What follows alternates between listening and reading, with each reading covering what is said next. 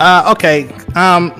Just to chime in, I see some of the things you guys are talking about. Yeah, I personally know Jacob, and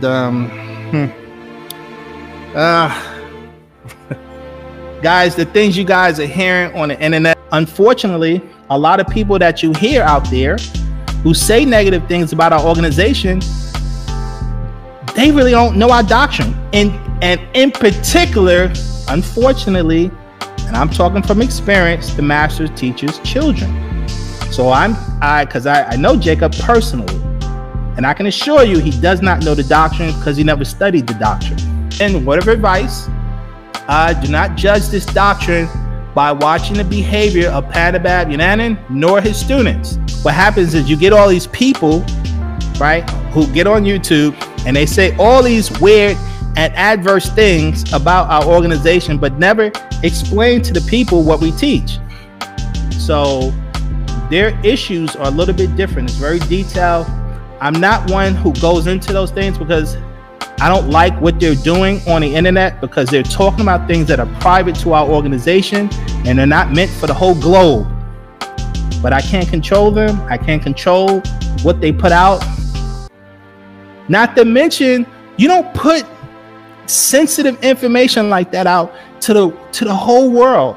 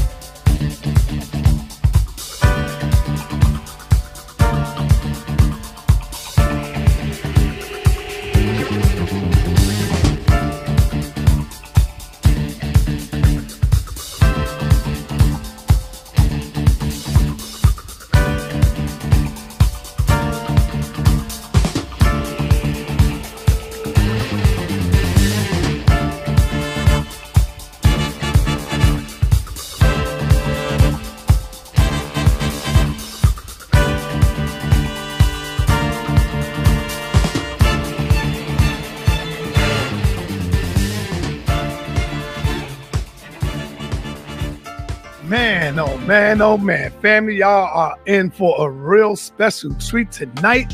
I mean, I got somebody in the building, powerful, and trust me, y'all gonna love this tonight. Y'all familiar with the sister Uma? Yeah, she was on the other brother's channel and they was going in. Well, that was the younger sister. I brought in the big dog, the heavy sister, the top one. Family, you know what I'm saying? You got to go for the top when you want the real information. You got to go to the elderly sister if you really want the true information. And I speak of none other than Sister Leah in the building. What's going on, sister? How you doing? Say that again, because you was on mute. I just unmuted you. How you doing? I'm doing pretty good. And yourself? I am highly blessed, I must say. I am thankful. Man, let the people know who you are. Introduce yourself. Leah. Everybody know me as Leah York. I've been in and out. Most people know. I've had a little bit of, I always tell people, I've had a little bit of all the lives, community and SAR. I mean, even in the street. I don't hide that. Everybody know. Everybody that knows me know I'm upfront. I'm not going to dodge anything. It is what it is.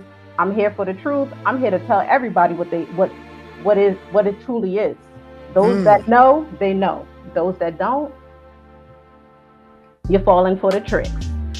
All right, we're gonna get right into it.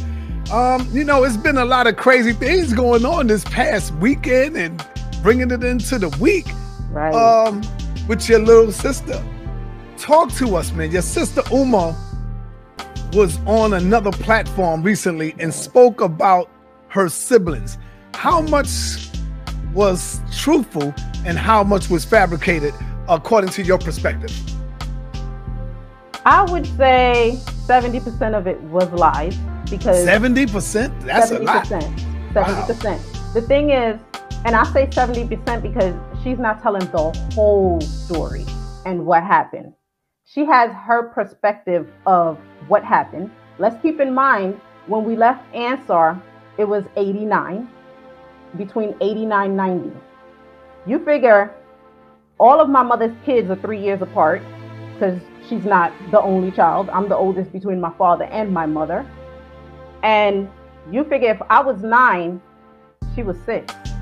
How much do you really remember? How many people can really say they remember something from when they were 6 years old? Unless something traumatic happened to you. Now, to bring clarity to this and to show that you know exactly what you're talking about, this is the same sister from the same mother. You both have the same mother. We have the same mother, the same father. Okay. And I'm going to dive into that whole story. I saw people on the internet saying, where was her mother? Her mother was there, but y'all going to hear more about that. Okay. So talk to me about, she also made some broad statements about your father organization and its members creating a pedophile and molestation culture within the organization. How much of that is accurate from your perspective? I would say a lot of people were touched, molested, however you want to do it. Mm-hmm. I'm not going to say that they bred them. The community at one point brought people from everywhere into the doctrine. I mean, pretty much anybody who was willing to read, get a shahada, next thing you know, they moved in. Nobody bothered to do, and I mean, the internet wasn't as it is now. So you can only go by what people said. They went through a physical. If they passed the physical, they were good. And these were people from all different walks of life. I mean, it was crackheads that moved in. It was people that were streetwalkers that moved in. It was people that was drug dealers, thieves. I mean, name them. But then again, you also had people who were doctors, nurses, educators. You know, let's just not paint the picture that it was all bad. Of course, like in every situation, you're going to have some people that's just going to taint anything. Mm-hmm. Okay. Talk to us about your relationship with your father, with Pops. How was your relationship with your father? My relationship with my father. My father and I had a different type of relationship. Of course, all of his kids are going to say that they had a different relationship because that's exactly what it was. But let's just be for real. Out of all of 89 of his kids, he truly had a real relationship that I know of with maybe about 12. And I'm just being realistic.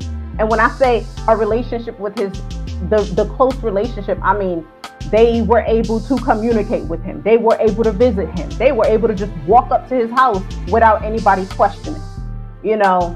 And Uma wasn't one of them, but we're going to get into that. My relationship with him,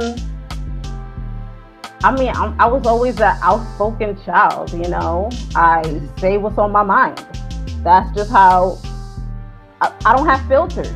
So I was that child when, you know, he asked something, I would tell him the truth. I didn't care whose feelings it would hurt, even if it hurted his. It is what it is. I built a relationship with him. I would say we really started getting close. No, actually, I had a relationship with him back in Ansar days because when we used to visit our parents for family day, I used to go in Backstreet and spend time with him. So while a lot of kids was in the movie theater watching movies, I used to go up these spiral stairs that led up to where the office and his house and stuff was. I mean, I remember spending a lot of time back then at my grandmother's house, even though I was kind of scared of her back then, which is his mother. I spent time back there. My mother spent a lot of time in the office. So when you talk about a lot of people, you know, knew everything that was going on. If you stayed in the books, you stayed in the office, you kind of didn't. I mean, that's my mother stayed, she always worked. She stayed focused on her work. When I was about 19, my father, I mean, he had my cell phone number, I had his. And one day he called me and said, "Hey, Leah, I need you to come to Athens." And I'm like, okay. You know, I used to go and visit him frequently. I would go up to the land either every other weekend or every weekend. At that time, I lived in Columbia, South Carolina. And I said, okay. I went up there, visited him, and he was like, I bought you something. And I'm like, what? He was like, here's some keys. And I'm like, keys for what? He had bought me a car and then gave me money for my insurance. And he was like, now you don't have an excuse not to come and see me. That's the type of relationship I had with my father. Right. Shout out to Chuck Morgan. Let me give my brother Chuck Morgan a shout out for bringing this and making this interview happen, man. And of course, Morpheus, my brother Morpheus. So, yes, let's continue to go on, being that we're on this topic first, before you really get into the meat of what you really want to talk about. Did you or any of your siblings know that your father was molesting? And when you found out, how did that impact really hit you? I'm not going to say we all really knew. Some might have. When we talked about it amongst family. It wasn't at a point where, you know, everybody knew. If you heard about it, it was like a hearsay, or somebody else who might have said they were victims, because we all grew up together. It was a small community. I mean, when you talk about grew up together, we all shared the same crib together. You know, we all ate the same meal together. We all got beaten together. Like, you talk about a community, most people can't even imagine. And when I try to explain people my life, most people be like, right, they don't believe me, you know. But of course, me coming out in the world, I see why, you know. So when you hearing people that you grew up with say what happened to them, I mean, what can you do? He was a powerful person back then. That's like somebody trying to go up against the president and you're like, I'm taking you down. Good luck. That's the type of level it was on back then. You can't just, you know, think that you're just going to take him down. It doesn't work like that. It would have to have been a force to actually take him down. So for people to be like, oh, well, people knew and people did nothing. Yeah. Did you know your father? I mean, did you love your father? Of course, and I still do. I mean, and I tell people, you know, I always tell people too, like, I'm big on genealogy, and I always tell people, like, people that lose their parents, a lot of them always talk about how it's like a piece of them that leaves as well. And technically it is. You know, I love my father to death. You know, if my father came out, would I be hunky-dory and be all up next to him? No. I'm a very independent woman. I'm doing my own thing. I'm grown now. What I wanted back then was to get to know him as the person that he is. And I got what I wanted. So no, I love my father. I mean, like I tell people all the time, me and him stayed in touch. These are all letters between him and I. This thing full of letters too. Like, we stayed in touch with each other. Some people, all the years. I'm one of these people. So I would say, me thinking of all the beautiful women that Dr. York been with, why would you molest a child or a kid? So I'm asking you, how many women would you say had Dr. York's child? 62 that I've counted.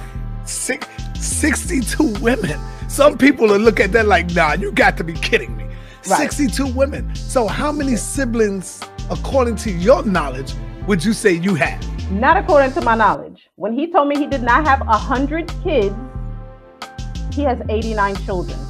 Exact. And I've counted every last one of them. I've had parents of my siblings help me with this. I've had even the ones that people think, oh, well, maybe this one, they've been added. Well, this one who was born in Trent, added. Everybody's been added. This one that passed away, everybody's been added. Now, according to your work, and that you do some good work on dealing with genealogy. Oh, of course. Have you met? Have you still have children, siblings out there that you have never met? And if so, have you been trying to find them and look them up? No, I don't look for them. I'll say a lot of them know me, and I know a lot of them. So I've been the one who's been able to connect some of them between each other. You know, like, okay, you don't know her. Oh, hey, how you doing? You know, introduce each other to each other. You know, it used to be funny because years ago, I had a sister who everybody kept telling me I looked like. and I had never met her. Everybody just kept telling her, y'all two look just alike. Interestingly enough, we lived down the street from each other, and when we met each other, it was like an instant click, and we actually did look very much alike each other. She had never really actually got to know her father, and I had brought her up to the land just so that she can get to know him, and meet him. Unfortunately, it didn't go. I guess it was like the wrong time, wrong place. But it's like I've always tried to bridge the gap if I could with some of them.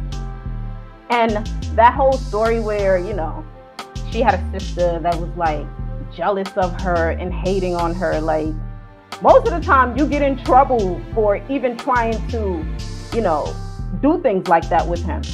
Majority of the time. Like, because he feels like it's a time and a place for everything. So it's like, if you did that, most of the time you would get in trouble. If there was ever a time where any of his children would have woke up in the middle of the night and it had to be shipped off and he did not know about it, the next day you were back on the land. Nothing ever happened on the land without him knowing. And that story with, Sakina was the one waiting there to bring her up to New York.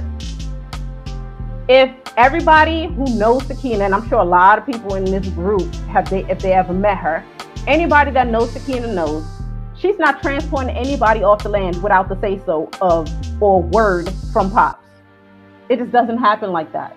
Shout out to Sister Sakina. I've known Sakina very well, and I know she's about that money, and she's about her paper, rightfully so. Me and her have worked for a while. I think maybe 4 or 5 years.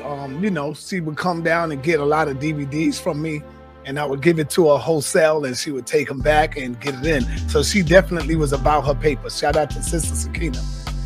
Let me ask you, did any of the your brothers and sisters get treated differently or treated better than the others that you know of? Yeah, just like any parent. I only have 2 kids, so I can't even say I favor one over the other, even though they might have a different story. My mother had 5 kids. We all can say she favored one over the other. You know what I mean? It's all everybody's perspective. And at the same time, why would you expect her to treat you any I wouldn't expect my mother to treat me the same way that she would treat my brother. Like, I gave my mother hell. You know what I mean? Who got treated the best and who wore the crown? Out of my mother's kids? Yes. I would let's say out of all of your siblings that you know of, that was around your circle. Which one of them wore crowns? They all had different Who got periods. treated the best and wore the crown? Okay. They all had different periods of time. Mm-hmm. I would say my oldest brother did. My older sister did. Jake definitely did at a period. Let's just be for real. We all did I'm not going to say we all did at some point. My time didn't come until much later. All his kids, all of them just didn't have that relationship with him though. So it's a little hard for me to explain, because he would even talk about how some of the kids' relationship was impacted by their parents. So if one child, he used to say there was different groups of the mom. He used to say, some of them were intelligent. Some of them he met as Dr. York. They were groupies. Some of them, they were just, he used to call them space cadets, because they were just into the books and they were spaced out. So it's, they all, for the 12 that I say that has had relationships with him over the years, I would say they all did at different times. It depends on who was there, who was accessible, how close they were. If he wanted you, he'd fly you in town. If he wanted to see you for the weekend, he'd fly you in town. How many of them can really say he flew them into town? Not many of them can. I see somebody coming in already saying, not adding up. What do you mean by that, sister? Yeah, when you say not adding up? I don't get what you're saying. This is the sister. This is one of his oldest daughters here. And so let me ask you this.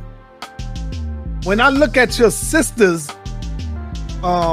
interview, I would assume that she was treated like the worst human being on earth, the way she tells the story. Who would you say was treated the worst out of all the siblings under your mother? Yes. Definitely not her. Okay. She only lived on the land 4 months. 3 months. 4 months? I'll say 3 to 4 months is how long she lived on the land. And during the time that she was on the land, she was so busy. It was two of his other kids. They're very all close, similar to age. She was too busy trying to fight for his attention and his love from the other 2 kids. So it's like, I mean, what do you do in a situation like that? I mean,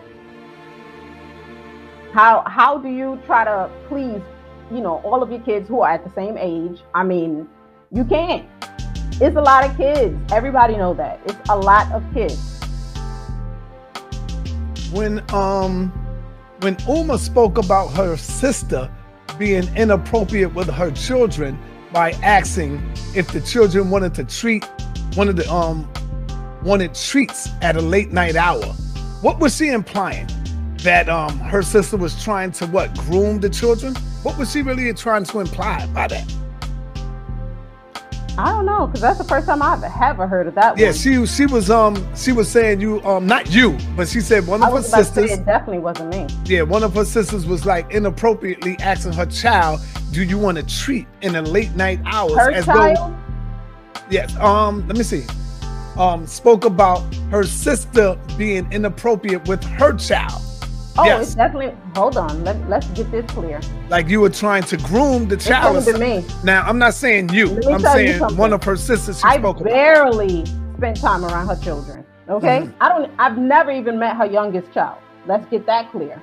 You never met your niece? I've never met my niece. Oh, because there's a reason. I have her blocked on everything. Means I don't want to see you, and I don't want you to see what I'm doing in my life.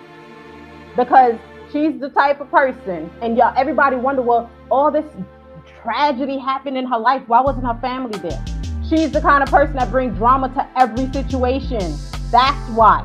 You ever had that one family member who can go to a wedding and all of a sudden start a whole argument and be loud and ratchet? And yeah, everybody has that one person in the family, and they don't even need alcohol to act that type of way.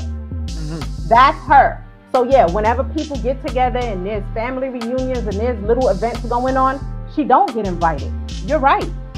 When we used to have little things, you'll see pictures of a bunch of the York family, but she's not in all of them because most of the time she wasn't around.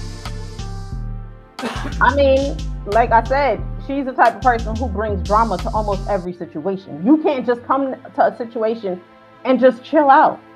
Just enjoy the scene. Like, everything positive is a negative for her. She could be at somebody's funeral and honey, it would be something with her. Yo, that's kind of sad though. Because I don't really know what happened, but when was the last time you seen your sister? The last time I seen her must have been 2000 and let's say about 2012, 2011. Was that the time you kicked her down the stairs or something? I did. Because she first of all, I'm the type of person, everybody know me. I can dislike you. I can, all types of stuff.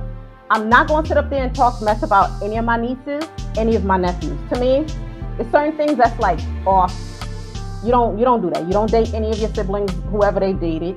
You don't talk about your nieces and nephews. I don't even, like, if I got to deal with them, I let their parents deal with them. That's the type of person that I am. So we were walking up the steps in Bushwick, 717, and my brother had just had hip surgery, and he was behind her. And this has been an ongoing situation with her. Everything was nitpicked. We had just come from somewhere. And she said some foul stuff about my daughter. I turned around and kicked her right down them flights of steps with my brother behind her. And I apologized to him after it. But that's how much she'll make a person snap, literally. Like, you'll be sitting in jail, regretful. Well, maybe not regretful, but you'll be sitting in jail messing with her. How much pain would you say y'all, and I'm gonna say you too, because y'all all come out of your mother's womb. How much pain would you say y'all have caused y'all mother behind y'all disunity and not coming together? You know what I'm saying? My mother is at a point where she's just done with it all. she's like, as far as, that one is concerned, she's done. She feels like she's tried. I mean, even my older sister has tried. Like, oh, y'all should talk it out. There's nothing for me to talk about. I mean, nothing at all. And the thing about it is, like I tell people, when your life is thriving without a person, why bring them back in to turn it all back around? Do your older sister get along with Uma? Yeah, she does. Okay. All right. Now, here's a question I want to ask you, because I've heard something about this before. Okay. But I didn't get all the details. Like so I said, bring it on. Yeah, so I'll ask you. Did any of your brothers or sisters ever get caught doing the same thing which your father was accused of? And was they convicted of doing it to a child? One of the children? No. Okay, well, I heard something like that before. I always tell people, if you question stuff, you can pull up court documents. Hello, it's free. You can pull it up, or you might just have to pay 25 cents a page. Come on, if you're really that nosy and you must know, you can pull it up. Your older brother, your big brother Jacob. Shout out to Jacob, and hopefully he'll come on soon. I would love to interview that brother because he got so much information. Right. I heard he got kicked off a Taharka show yesterday. I don't know why the hell Taharka kicked that brother off. He was the big deal. Why would you kick the wrong dude off, Taharka? He was pissed off because when Taharka started talking about how he wanted a one-on-one between him and Jacob was like, no, me and my sister could talk it out one-on-one. He got pissed off, kind of hung up on him, and then started talking all the mumbo jumbo afterwards. Yeah, you kicked the wrong brother off, man. I can't wait till Jacob come on here. He got the floor. Right. So Jacob, our brother Jacob, he mentioned that his dad wanted to borrow $1 million from him. Have you ever heard of that before? Not until he said that. Okay, he wanted to borrow $1 million from him at one point in time. How much of that is true? And why would your father want to borrow $1 million from his son? Because see, a lot of people don't know, Jacob, he was producing Little Kim. He was producing Biggie. He was in the music industry. That's why Taharka, he kicked off the wrong dude. I'm not even going to say was. I'm not even going to say was, because was is a past tense. Jake is still doing his thing, okay? And let's just say, Jake is not the type of person to lie. Anybody that know him know he's not going to lie. I mean, what does he have to lose or gain? Look at where he is in life. So, what do you think he's going to lie about that for? Yeah. Murder Inc. Somebody said also Murder Inc. So they know who the brother is. Right. Yeah, right. See. Oh man. Let me ask you this though. Talking about Polite. Have you ever met Polite? I've seen him crossing high and by, but we don't have like conversations. No, I wouldn't. That's not how I consider I know somebody. So no, I don't know you. Polite said that he went to the land and Dr. York is the one that gave his wife her name. Okay, he gave everybody. Okay, wait, let me fix that part. Yes, go ahead. Did he like go to her and say, hey, your name is ABC? Or did she get a name because like half of the people, you got a card in the mail, an AEO card, and that was your name? Now, when you tell people that, you need to be a little bit more clear on how you got your name. I've heard this before. I want to ask you this. Sure. People told me that they, with the brothers and sisters that was a part of the land and that was down with Dr. York, they said if you coming in there with a fine woman, Dr. York could send your ass somewhere else like to Philly, and the next thing you know, he got your woman. Let me tell you how much of that is true? Oh, don't put it past him. Like he said, don't no one human being belongs to anyone. That's what he said. That's what Dr. So York however said. you want to take it, that's just what it is. I mean, he used to say not one person belonged to anyone. So he felt like if he wanted, Jake is asking for a link. So he said if, his attitude was if he wanted it, if the person made themselves available, if they were an adult and it was consensual. What do you think about the shooting incident that revolved around your brother that landed Polite in jail?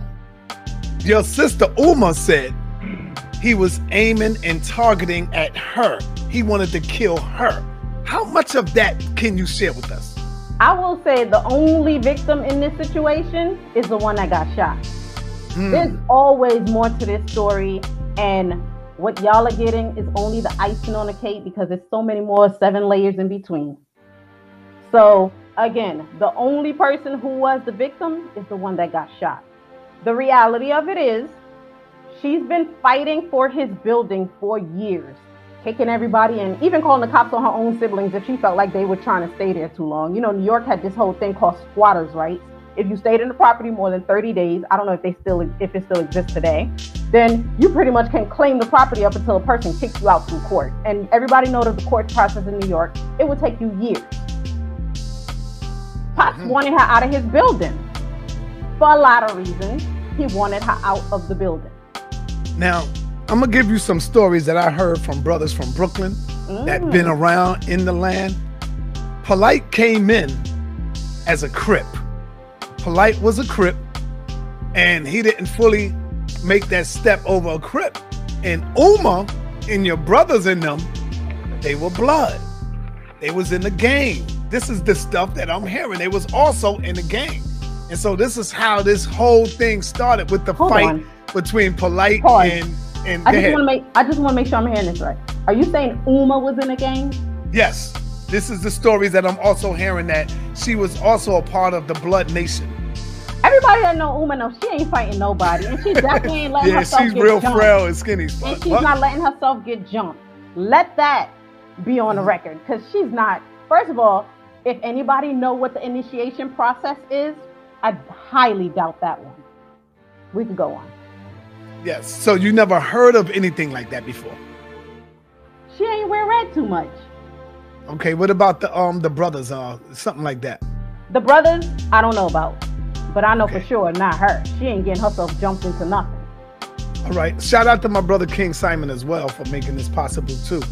I want to just let you flow and go on what you want to talk about before I keep asking you all these questions. I want you to get ahead in and get your build in. Because I know you got a lot on your mind that you want to talk about. You know, it's a crazy thing because I'm in a different place than majority of my siblings. I live a peaceful and quiet life. The person half of these people probably know me as or was, I'm changed. I'm a different person from who I used to be. I mean, that rowdy Leah is different. That, you know, don't care attitude is different. So when I'm sitting here and people are like texting me, Instagramming me, messenger me, and I'm like, what in the world is going on? This is the first time. And I'm like, in my head, okay, I wasn't mentioned. Cool. But the disrespectful part was, you know, nobody cared about her. She was in foster care. Yeah, the story behind that is that she called the cops on her own mother. She must have been about either 15, 16, between that age. She called the cops on her own mother and told them that she was starving. No food was in the house. When they came in the house, they opened up cabinets and fridge. You know, my mom used to be on some health nut stuff. You know, that's just how she was. You know, you eating black rice instead of white rice. Like, that's just how she is. And when they opened up, Jake needs the link. And when somebody said Jacob wants to come in, he is. He's trying to get. If you want to come in, Jacob, what I'm going to do is post the link in the chat. All I want is Jacob to come in. I'm not letting nobody else in. And I hope you got your name on it, Jacob, so I could know who you are. All right, brother. So she called the cops on her mother, and the cops asked her. Hold on for a minute. The link is in the chat, Jacob. So click that link, and you should be able to come right in and join this build. Go ahead, sister. They told her she has 2 options: foster care, or you could stay here. Okay, she ended up in foster care. So what do you think she chose? So you divorced your own family at this point. So when you out here looking for support from family, remember, you divorced them. You know, You sit up there and you talk about, or you let people drag your mother as if she wasn't there. No, your mother tried a lot for you. You talk about how people keep not wanting to deal with you. You really do have a mental health issue. People that know you know that. As much as you're like, I'm not diagnosed, I'm not on medication. A lot of people running around here not on medication and got issues, boo. So the reality of it is, you need to go talk to somebody, because your issues is deeper than your mother, is deeper than your father, is deeper than even Polite and all this other stuff that you have going on. So when you talk about a lot of people not supporting you, look at your history. Look at how you cheated your own siblings. Look at how many of your siblings you called the cops on. How many of them went to jail because you called the cops on them? So how you expect people to just treat you and forget? Like, I'm not the type of person to forget, so that's definitely out the question. Let me ask you, she never spoke to you about Polite and why Polite tried to kill her? This is crazy. I think a lot of people have the timeline. This happened in 2007. This is almost 14 years ago. And I'm just hearing about this on Tahaka Show. A lot of people just hearing about this. This wasn't, it's like if you didn't live in New York among Sakina and their crew and knew what was going on, you kind of didn't know that even happened. So it's like she makes it seem like everybody knew. Everybody didn't know. The only reason I knew was because after the incident, she called me on my cell phone. At this point, I'm living in Georgia. Who's going to go all the way? Do you remember what she said when she called you? She told me that our half brother was shot. I'm sorry. Okay, he's my oldest sister's brother. We don't share the same mother, same father. But as you know how communities are, he's still our brother. But she turned around and called and was like, he got shot. I mean, what was we in a whole different state. What was we gonna do? Do you know how Polite was able to beat that case?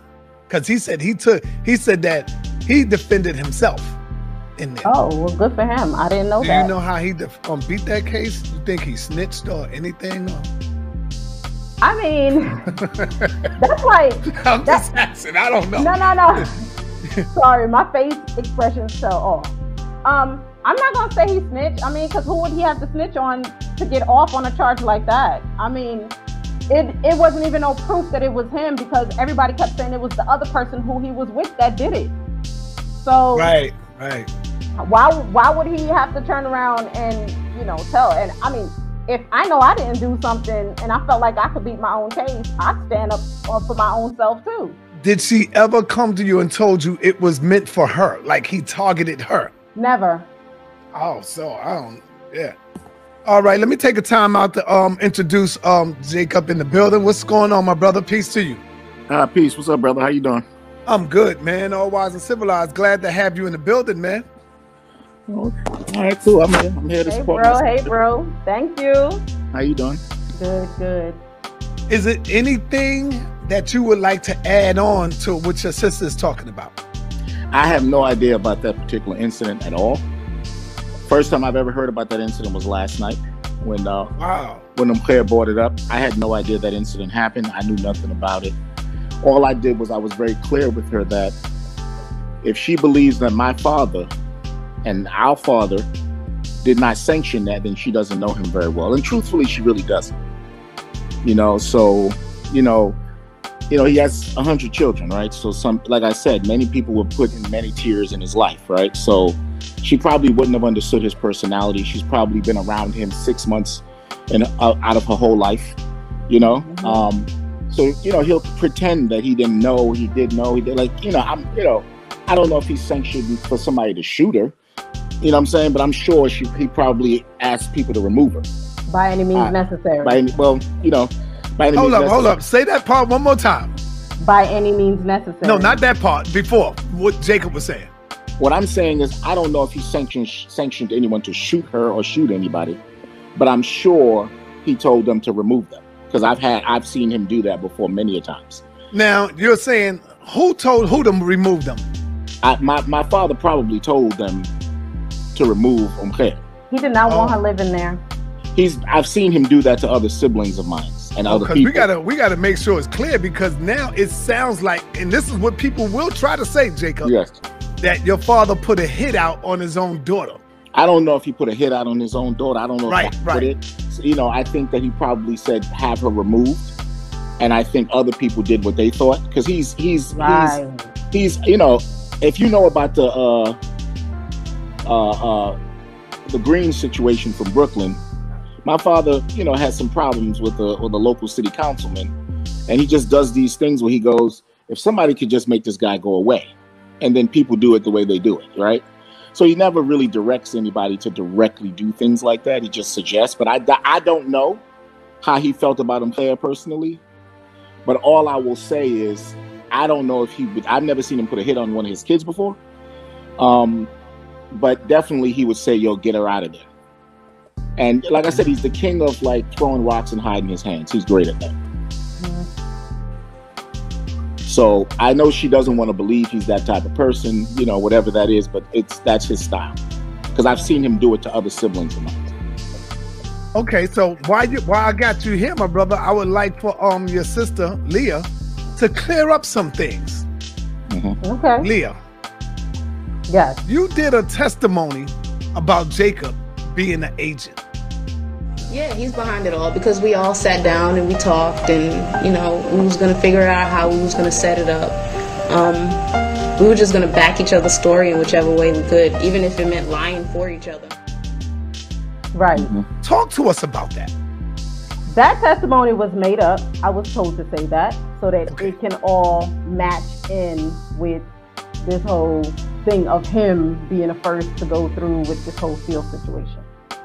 Long story short, like I tell people all the time, back then I had nothing to lose. So it was like, okay, I could do it. That's not a problem. I mean, me and Jacob never had an issue. So hold on, you was told to do something like that to Jacob when you never had an issue with him. Yeah. Why did you feel the need that you would go and because back then, well, and still today, even though I realize that it's tarnished, it is what it is. Back then, my family's history, my family's name was more important for him to get out on the charges that he had than for me to even care about anything else. Everybody know I'm big on genealogy. I'm big on family history. I was hoping that my children, my grandchildren, my great-grandchildren would never have to Google this, and this is what it's left as. Would you mind revealing? That's embarrassing. Would you mind revealing who told you to do this, or you don't want? Okay, but they know who they are. They know who they are. Okay. Brother Jacob, I've been hearing stories, and I'm glad I got you here because now you can clear it up.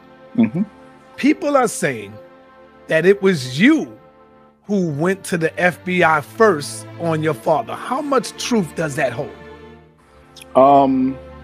Well, I mean, there's proof in who went to the FBI first about my father, right? Yes. I mean, like I said yesterday, I love my dad, right? I've never had a personal issue with my father ever in life, right? All my issues with my dad or whatever issues that might arise always involved other people. And so at the end of the day, I always tell people, like, it's proof. It wasn't brain surgery who wrote the first letter. Pauline admitted she wrote the letter, right? She admitted she wrote a letter to the GBI. Nicole admitted she wrote letters to the GBI. That had nothing to do with me, right? That was other people that wrote letters, you know, and FBI and all of that stuff. That had nothing to do with me. I mean, you got all these people that say they're from the streets, or they understand the court system, they understand the legal system, they understand all this stuff. I'm nowhere in any of the discovery. The only time my name is brought up in court is from Pops and his lawyers. There's nothing that says I had anything to do with it outside of Sheriff Seal protecting Habiba in that one interview. But yet people keep perpetuating this phenomenon that keeps being told to people by other people over and over again. My only involvement in the entire situation is I supported people I grew up with. You know, I had a deal breaker for me. Like I said to my father, like I was willing to go the extra mile, but child molestation was my breaking point. Right? Talk to us about that, brother. When you heard the news that this was going on, when you first heard the news, Where were you? And no. I knew about it in the 80s. Oh yeah. I just didn't know about. I don't know what happened in Edenton, Georgia, but I knew what was happening in the 80s while I was young, and what I lived through with my own father. Right. But my understanding of what child molestation was not quite what everybody else's understanding of child molestation was, right? You know how it was. In the 80s, we didn't even discuss child molestation. That wasn't even a topic in this country. That wasn't even a major thing. You had songs. You had one of the biggest songs, one of my favorite songs in the 80s was a song, "She's Only 16 Years Old. Leave Her Alone." Like, they had hit records that was made about, pedophilia act that we didn't even realize was pedophilia. So it wasn't a discussion of all that. I just knew that he was sleeping with my 14-year-old girlfriend. Wow. I didn't register it anything greater than that. Right? And so it was a very unusual feeling, but it wasn't something that you can pinpoint.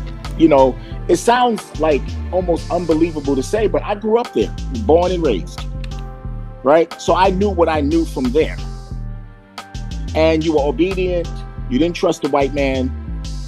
I don't even think 911 was even invented at the time, right? You had to dial the actual phone number to get to the police. We didn't talk to the police. Right. We didn't talk to white people. We didn't talk to law enforcement. Were scared of them. We actually considered them kafir, and that was the dunya. Right. So and shaitan. You speak to people within the organization. We spoke to each other. We talked to our peers. And it's like the blind leading the blind. Right. It wasn't until at a certain point in the organization, my mother would sit me down and say, "Hey, if anybody ever touches you this way, or would anybody ever do this?" That became a topic later on. And that's when I began to see things a little bit different. And that was really when I began to be like, I'm out of this place. So let me ask you, Chuck, when you see people fighting for him to this day, like, yes. I'm going to tell you, like, Sister Sakina, she's a diehard fan for Pops. Who's that? Sister Sakina. She's been on the land for a while. I don't think you know her. And she's a diehard fan. I mean, she loved your father. She go all out for him. She's still fighting till this day. When you see people standing up fighting, saying that this is not true, what do you say to that? Because they wasn't. Never around. Or I they say didn't this. see How do they know it's not true? Mm-hmm. See, that's the point. Like, there's a value that people put on their existence in his life. That's just not realistic, right? Like, most sociopaths, and my father's a sociopath, right, know how to play roles for people. You ever notice when they talk to Jeffrey Dahmer's mom, she goes, "He was so sweet. He was so innocent." Or they talk to serial killers' girlfriends or high school friends. "Oh, they were so sweet. We didn't know he could do that. They were so sweet." Mm-hmm. They know how to play to the audience. See, he didn't wear a mask for me. So Sakina can't tell me what I witnessed. Okay. She can tell me what she witnessed or what she might have been present of, but I know what I saw. I know what me and that man discussed. I know the videotapes I discovered in his house that had things on it. Sex with boys and girls. I know what I saw. I know what I witnessed him raping a girl. I didn't know what the word rape mean until I left the community, went to school, learned things, went through, and I realized that was rape. Right? So actually she was like fighting him off, or you saying like statutory rape? I'm saying she was not seeming like she was happy. Okay. She was crying, she was screaming, she was upset afterwards, Mm-hmm. And so I know what I saw. Again, I don't know what happened in Edenton. I know what people told me happened in Edenton. Brother, I want to salute you for at least coming on. I know you told this story many times, but I want to salute you, brother, for at least coming on and still having the power to build on this right here. No, I haven't told this story too many times. Yes. So I'll be honest with you, I haven't. Like, the first time I told it was last night in a public forum, right? But I appreciate it. But brother, like, honestly, I tell people all the time, like, one of my biggest nightmares in my life is that I did not, in the 80s, know that I could step up and stop this man from being the monster he is. Right? Because if I knew what my powers was and my abilities were, I would have went to the police. But I didn't know. All I know was what I was told. And I walked up to him and said, "Why'd you do that to her?" And he said, "Oh, she grabbed my dick, so I let her have it." Now, 15 years old, whatever at the time, and I'm like, oh, okay, I guess that's what you do when somebody grabs your dick. You understand? Mm-hmm. And so I'm not aware. That's the guy that taught me a lot of things. This is the man that I lived with. This is my father. I had a real father-son relationship, not a leader, pupil. He didn't speak to me like my like my leader. He talked to me like a regular father. Like I sit at the breakfast table with him in the morning and eat cereal. And so I had a completely different relationship with him. So when he said, this is what this, I go, okay. Something inside of you is not comfortable with it, but you don't know. Mm-hmm.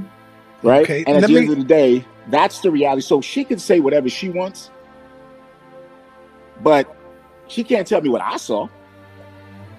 You have a younger brother. Who would you say is your youngest brother? A younger brother? The youngest one now. I honestly don't consider all his children my brothers and sisters. Okay, I'm talking about Prince York. Prince York looked just like him. We can't take that from him. What is your opinion of Prince York? Because he still fights for him to this day. Prince York is like, my father never did this. Which one is that? Ramesses. Oh yes, brother Ramesses. I think he's mentally ill, man, like his father. Like he's psychologically he definitely unstable. Has some mental issues. That's just a fact. And the reality of the situations, again, he was in Houston, Texas, way far away from that. Like people visited him. I didn't even really know his existence until I got very close to his sister from my dad, Hadessa. And she would say, hey, Ramesses is trying to do things in Houston, Texas. And this is in the last 5 or 6 years. And I'm like, who's that? He's like, oh, that's this kid, this and that. And at that point, I entertained him. I tried to build a relationship with him. And he goes from hot to cold. And I just was like, I'm cool. It's nice knowing you at that point. But I don't think Pops paid him any attention. And I think that's the problem that people have a hard time understanding. Because they have his DNA does not mean that he treated them like children. And even if he did, he might have did it for 6 months. Whenever their parents might have been in his favor, he'll tolerate them, and then he'll move past them. So those are part of the later years of children that he produced. And so I don't know a lot of those later year kids. So I'm not gonna knock them, but if you were born past them, if you were, very young in the late 80s or 90, I don't know who you are unless we've met in the recent years. I might have met a couple of them, but I really don't know too much about those guys. I know that when he went hot and cold on me, I reached out to his sister and she said he's unstable, and I was like, all right, cool, and I'll leave that alone because I know my dad has mental illness. And so it transfers into for people. I know I have a form of mental illness. I know it comes into, people. Everybody's not schizophrenic, but some people have what they have. Bipolar. And at the end of the day, like disorder. Yeah, it's some kind of a disorder. So I don't really know him that well. I entertained him a couple of times. He 1 minute he's like, oh, you're my greatest big brother. The next minute he goes crazy. I think a lot of them go hard for him because it's a form of daddy issues. Right, and they want to have that relationship with him, and they want to please him. And right now he's in jail, you know what I'm saying? And they feel like, some of them also have never accomplished things in life. Right. So it's easy to call yourself Prince York, so you have something to attach yourself to, right? So you can be and obviously you want to be great, and you want an audience to be great for. So you need to fight for a legacy or make sure you say he's innocent, so you feel important because you didn't go out and do anything with yourself. Some of us actually went out and achieved stuff for ourselves and build our own legacy in our own world and our own stuff. And some of us didn't. And usually you'll find that the majority of ones that didn't are the ones that go the hardest because they feel like they're entitled to a legacy of something. That man squandered away the entire empire, right? Mismanaged it. And at the end of the day, he'll pump them up like, hey, you know what? If I didn't go to jail in 2002, you would have been a part of $1 billion empire. Right. Okay, well, pull the tax records and see if you see $1 billion. Ooh, you understand? I pulled those paperwork out, honey. Yes. Let me bring Leah back because I know she got a lot that she want to get off her chest. Let me tell you. Talk about the taxes. Go ahead, Sister Leah. Let me tell you. So, Uma said how she was paying all the bills in Bushwick. Okay, I got 2 file cabinets in this house. Don't play with me. So in 2015, if half of the people remember, we started a GoFundMe to pay the taxes in Bushwick. The back taxes owed on that house was over $27,000. Uma turned around and, oh, I was stealing money. I didn't need a red penny from it. Obviously, I didn't need it if I was able to pay the credit card debt at once. Obviously, I didn't need it. Okay? One thing. So what I did was, I told everyone, I will pay the taxes if you guys donate to us paying back the back taxes on it, because they were ready to take the building. It wasn't in foreclosure, but they were ready to take the building. A bunch of people donated, and most people see from 2015, I still have all these receipts and everybody that donated. And for everybody who, you know, I was stealing the money, just in case if you don't know, what is that? GoFundMe took $13,000 of that money, okay? Because they charge fees too. And for anybody that overpaid me after the taxes was paid, I sent that money back to them. I don't need a penny of nobody's money. I got my own money. $13,667.62 was was GoFundMe's fees, and that was paid on 4/20/2015. So for all that, oh, Leah was stealing the money, she's in it for the money. There was never one penny ever given to me by anybody. Everybody that know me, I've had my first job at the age of 15, and I've always kept the job because I like my own money. So why do you think your sister is doing this?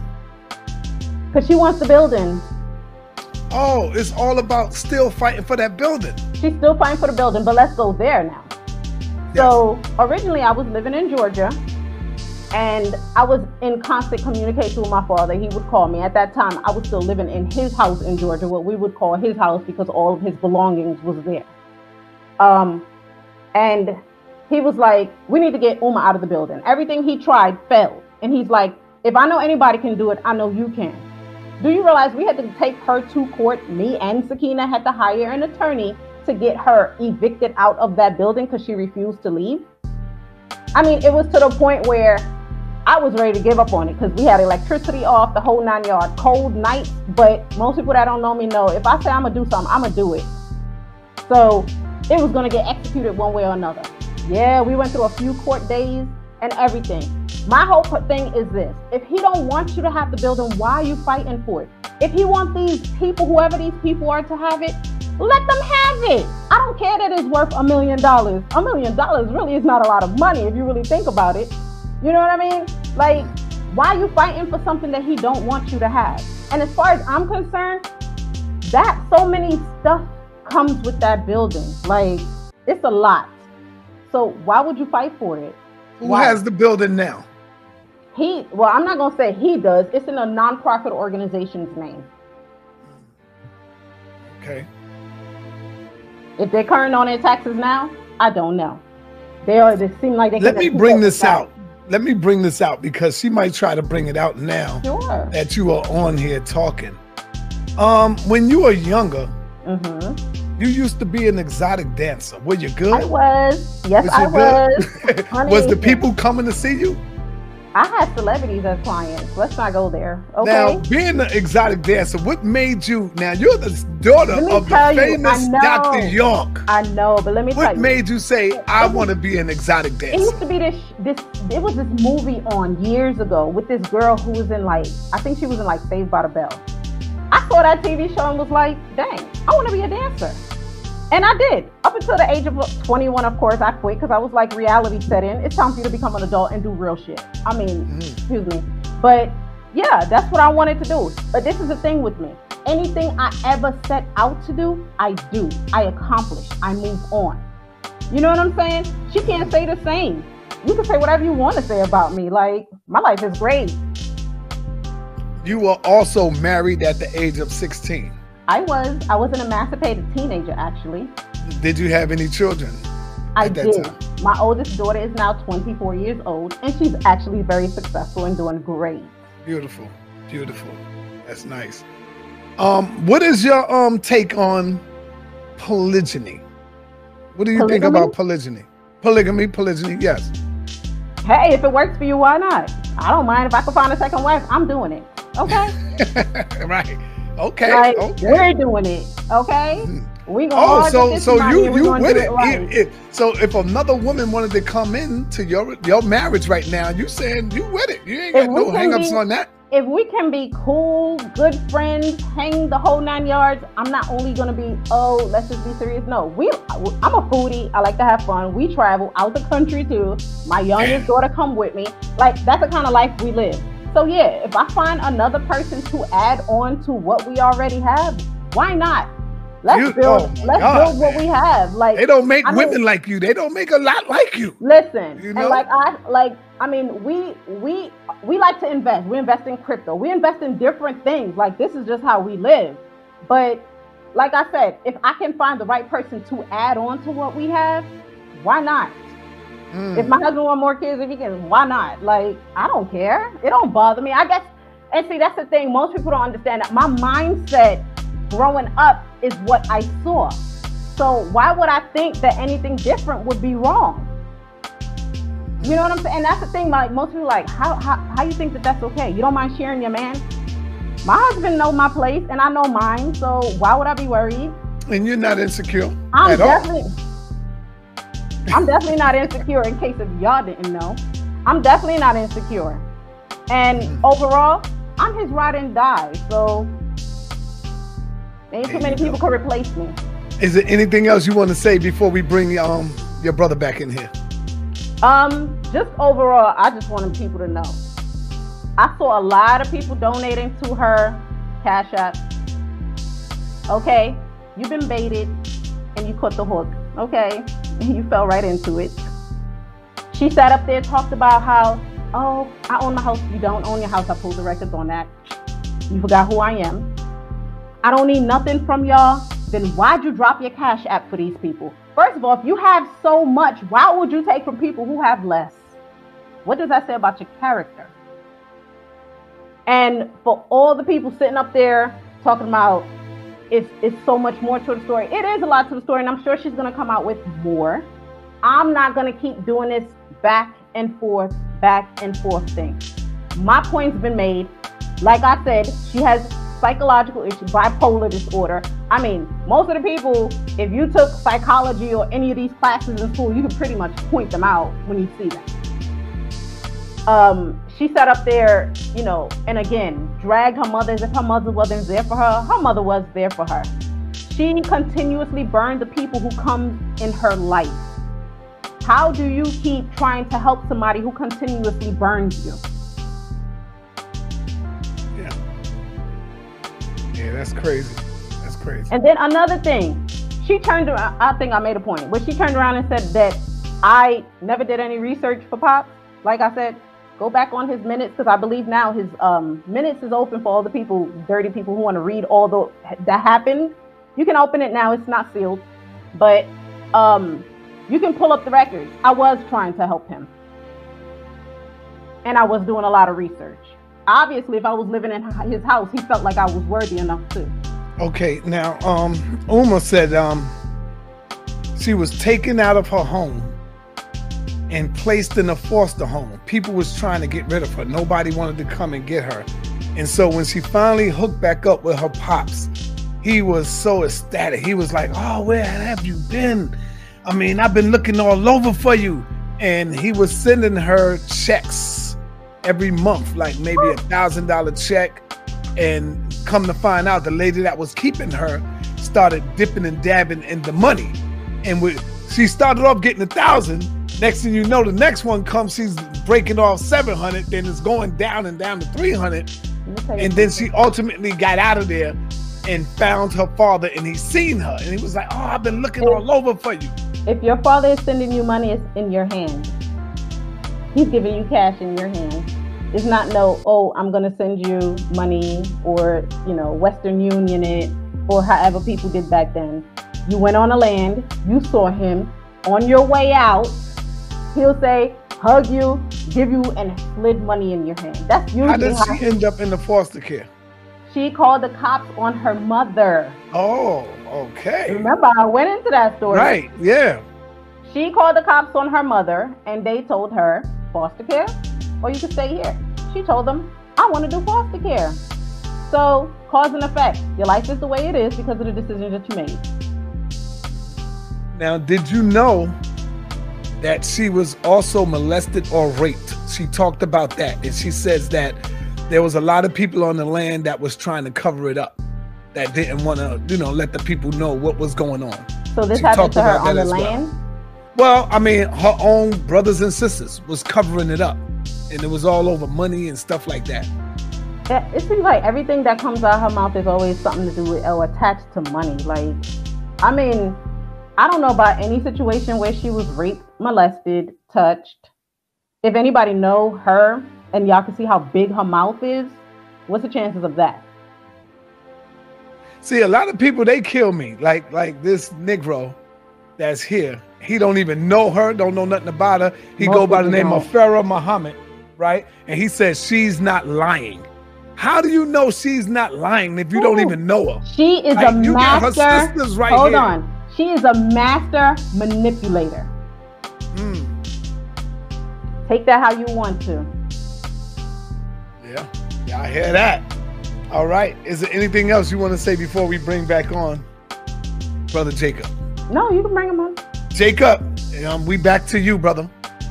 Hey, what's going on? Chuck Morgan, come on in, brother, and ask your question. I need you to come in, bro. I'll say this much. A lot of people be like, I don't, me and her don't, we never really grew up together. But I will say this. I don't know too much of her life now, but me and her have the same nature. Mother and father, grandparents, everybody know how that trickles into DNA. I know what she's capable of. So what she does is the negative aspect of things. I know what I would do in the worst ways when I'm trying to get somebody back. That's how she thinks about things. Only she attaches emotions to everything that she does. So when you talk about, people like, oh, well, how you know? I know a lot of what she's capable of. Oh, believe me, I'm capable of it too. But I choose the positive, not the negative. She chooses the negative. And she's a victim in every situation. And it's sad that people listening to it don't hear that she's the victim in every story. Like, what happened good in your life? What? Here's a key question, and it's a key question for half of these people in here too. If your obituary is not going to say something great, do something with your life starting today. And that's going to be the story for her. She hasn't done anything in her life. She hasn't finished high school. She don't have a GED, never been to college.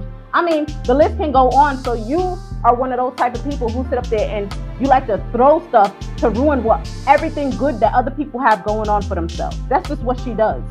She sees something great in your life, she'll come in there and next thing you know, everything just start going sour. It'll turn to rust. Because that's just the type of person. She was on model at one time though, right? She was on what? She was a model. Failed. Next. I mean, that's why I said, like, people are not ready for my truth. People are not ready for how my tongue is just, it is what it is. Like, I'm going to be honest about it. Like, some people will look at you and say, damn, why do you hate your little sister so much? It's not hate. It's the truth. And let me tell you, if you understand her, you'll understand where I'm coming from. It's not hate, by far. I will say this. Oh, excuse for a second, Leah. Go ahead, Leah. I won't say that she hates her sister. I think that there's a group of us just tired of it. We're frustrated with it. We've tried to stay quiet. We've tried to move away from it. And then you have these other guys that are just in there milking this thing. She's the center of attention. And I'm going to be honest, no disrespect to her. And I don't want to invalidate. I don't know about the molestation and I don't know about the rape that she speaks of. But now all of a sudden there's an entire cover up on the land and there's a giant conspiracy to attack her. But none of it is her father. Her father always miraculously is just there for her, is sending her mysterious money, hugging her. But yet he owns the land. He owns the community. He is her father. He has a cell phone. He's apparently a wealthy guy, so he can make a phone call. When you were on Vanderbilt at Christmas and I bought you that doll that you said, I bought you the Barbie doll, where was the Christmas gift from your father? If I could be there at that house, why couldn't your father be at that house? So I think that she's created a Cinderella story around her dad because it's a form of deflection. and also a form of daddy issues to an extent. Right. And again, yesterday when I was speaking, and I said, well, he's a child molester. Well, aren't you a child molester too? If I was a child molester, does that stop him from being one? Like, again, I think that the problem is, if you're on a land, your brothers is covering up your molestation by a mysterious person, but your father isn't. You're on his land. You get kicked out of a property by his followers, but he didn't authorize this. Also, So I think Leah is tired. I think a lot of people are tired. Yes. And we're just not going to let these people keep milking this community of conscious people, or even the Nubian fools out there that still believes this stuff, for money, opportunities, and everything else, by painting pictures that are incorrect. Right. And I want to say something else. So I'm going to cover two bases. One of them is the Buttercup Lounge, and another one is on my niece. Bring me back to the Buttercup Lounge in case I get lost. She turned around and said that my older sister, who was so jealous of her, kicked her off the land and had a daughter who was sick. Only she was faking it so that she can get money from our father. That's some low down shit, okay? First of all, everybody knows that her daughter is sick. Her daughter needed a transplant. Listen, as expensive as transplants are, they ain't opening your body just to give you a transplant for no reason, okay?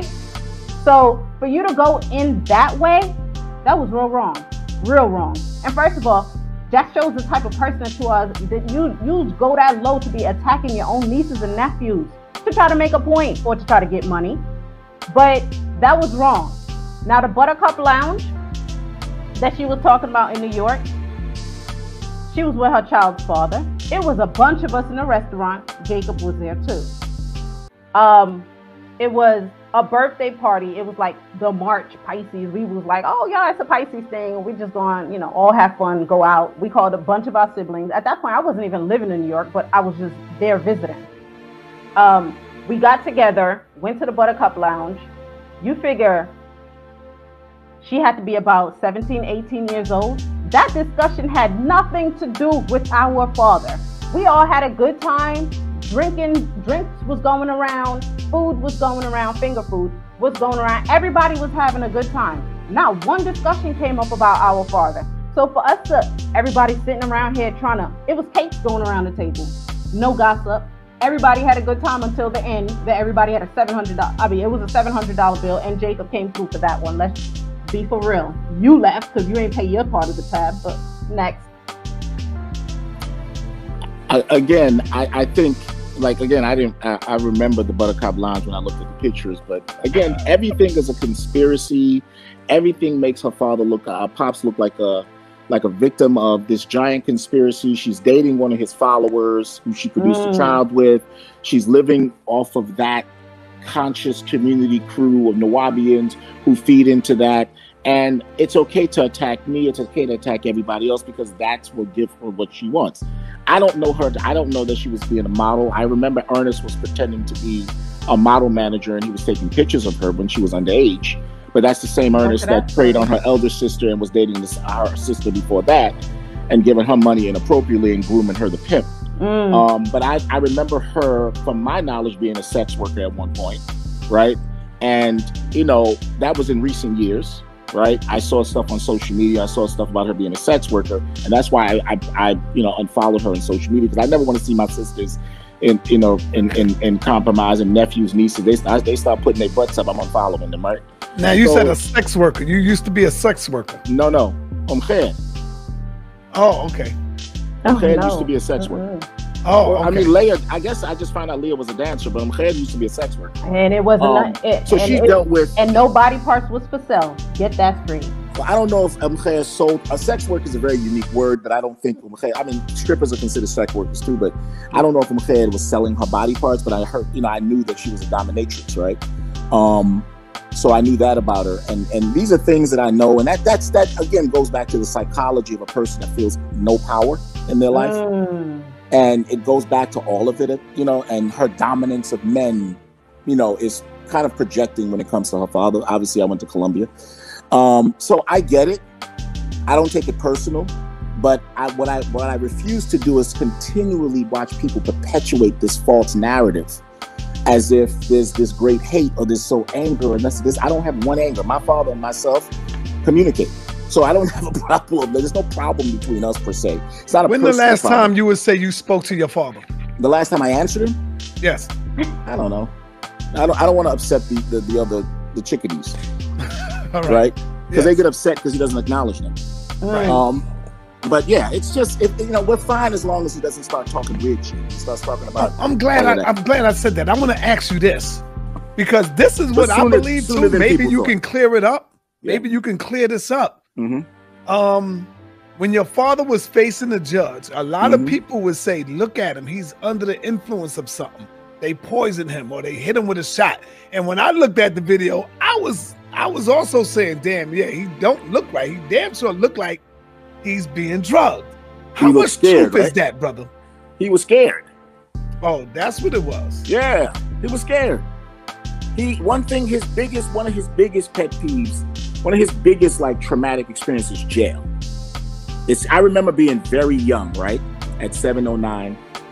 My mother's sitting there, my father's sitting there. This is when he got caught up with the passport fraud issues. Remember? He had the passport fraud. And I remember him sitting across from her, because the way there used to be this living room area, like this little dining area, and there was a long table in between. My mother sat on one side, he sat on the other. And the other sisters sat, the 6 and 709 sat around that area, right?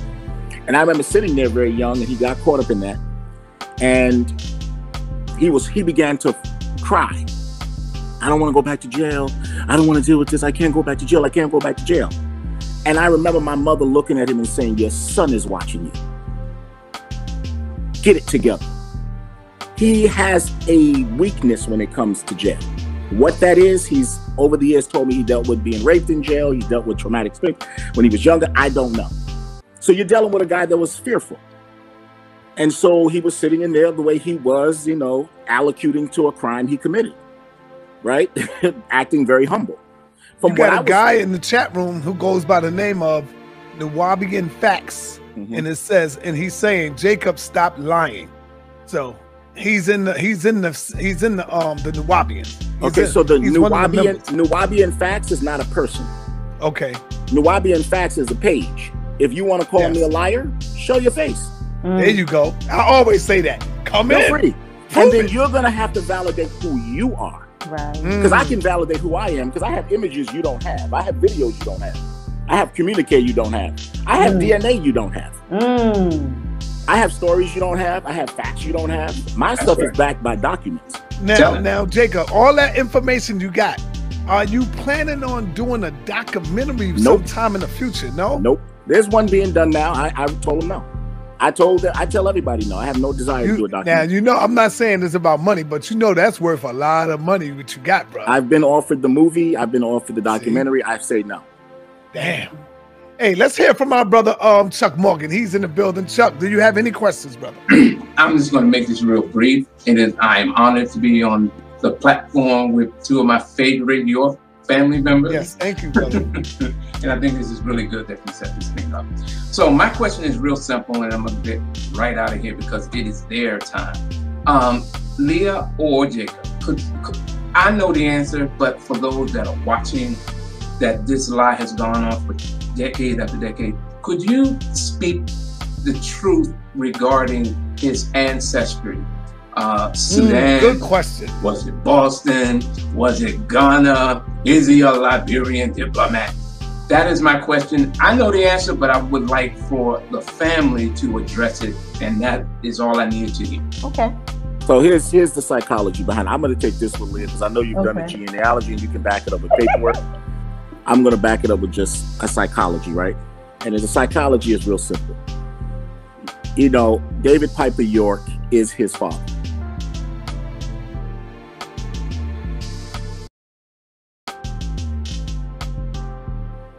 He is not Sudanese. He's not Liberian. He's not Ghanaian. David Piper York is his father. Mary, who became Piper's wife, who he called his mother Fatima, is his mother.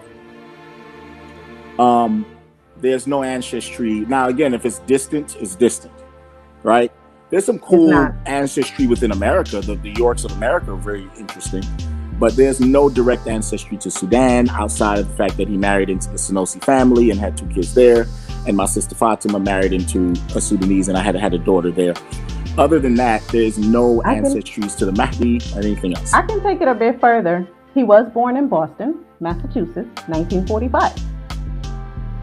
He claims that David Piper and his mother were first cousins. They were not first cousins. Now, how do I know that? DNA.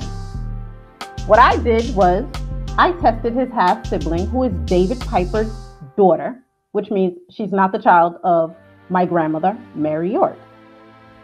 And another family member of just Mary York tested, who's very close, which means that them two would share DNA matches, and they don't. 0, 0. They were not first cousins. So all of that, the only reason why we share the same DNA, they were not first cousins. They don't share the same DNA. And David Piper is his biological father, or else my half aunt, who is David Piper's daughter, would not be coming up as a half aunt to me. Well, I want to say the reason why I'm doing this, man, is to maybe I could help in some way of maybe healing some of the pain that's been going on between you, my sister, because I know you've been holding this all in for years. And like with me, let me tell you with me, like when I hold a lot of pain in, I end up snapping on the people that I love so much, and they don't deserve that. And so I wanna say to you, sister, I don't know how you feel. I said this early on. My life is peaceful. I live in a pretty quiet area, small town. This didn't start coming up until my phone started going off. Like I said, I block her from everything. She can't see me. I care not to see what's going on in her life. And I keep it that way for a reason. As soon as I see possible, I go right in there and block her. So this anger is because she's turning around, and I read a lot of the feeds of people dragging my mother. Half of the people don't know my mother. My mother has taken so many people into our house, and she did not deserve it. So if she's taking so many people into her house, how is it that her daughter wound up in foster care system? Y'all should have been asking that. So the reality of it is, it was more of the feed from that guy's, whoever he is, it was more of the feed from his post of him having her that pissed me off more than anything. And anybody who has love for their mother would feel disrespected. Oh, believe me, like I said, I was far from an innocent child. I probably gave my mother more hell than any of her kids. Yes, I was definitely in the street because my mother had 2 jobs and went to school full time. So that was a free for all for me. Of course, I was going to be out there doing whatever I wanted to do. Would you say that this show brings you closure? To what? To maybe, your sister, because you're able to come out now in the public. Have you ever done this before? Like came out on the show in the public? Talking about her. No, this was only brought up because of what she did. I've never felt the need to. Everybody that knows me personally knows my story. Like there is no skeletons. Everybody know me. I'm transparent with everything. I'm just going to say it like it is. So everybody like, oh, even in the comments, like I can see the hate. No, you don't know me, so you don't know how I talk. Right. I speak. If you know my eyes, then you'll see that that's how I am. I mean, you sound like your mother. I got gestures. You said I sound like my mother. She has a very strong personality like that. Yeah. Yes, and that's just how I am. So people like, oh, I'm pissed off at her. No, I'm past it. I'm dead with it. It's over for me. Like, over the years, like I said, we haven't spoken to each other in over 10 years. My life is good. I'm good over here. Real good.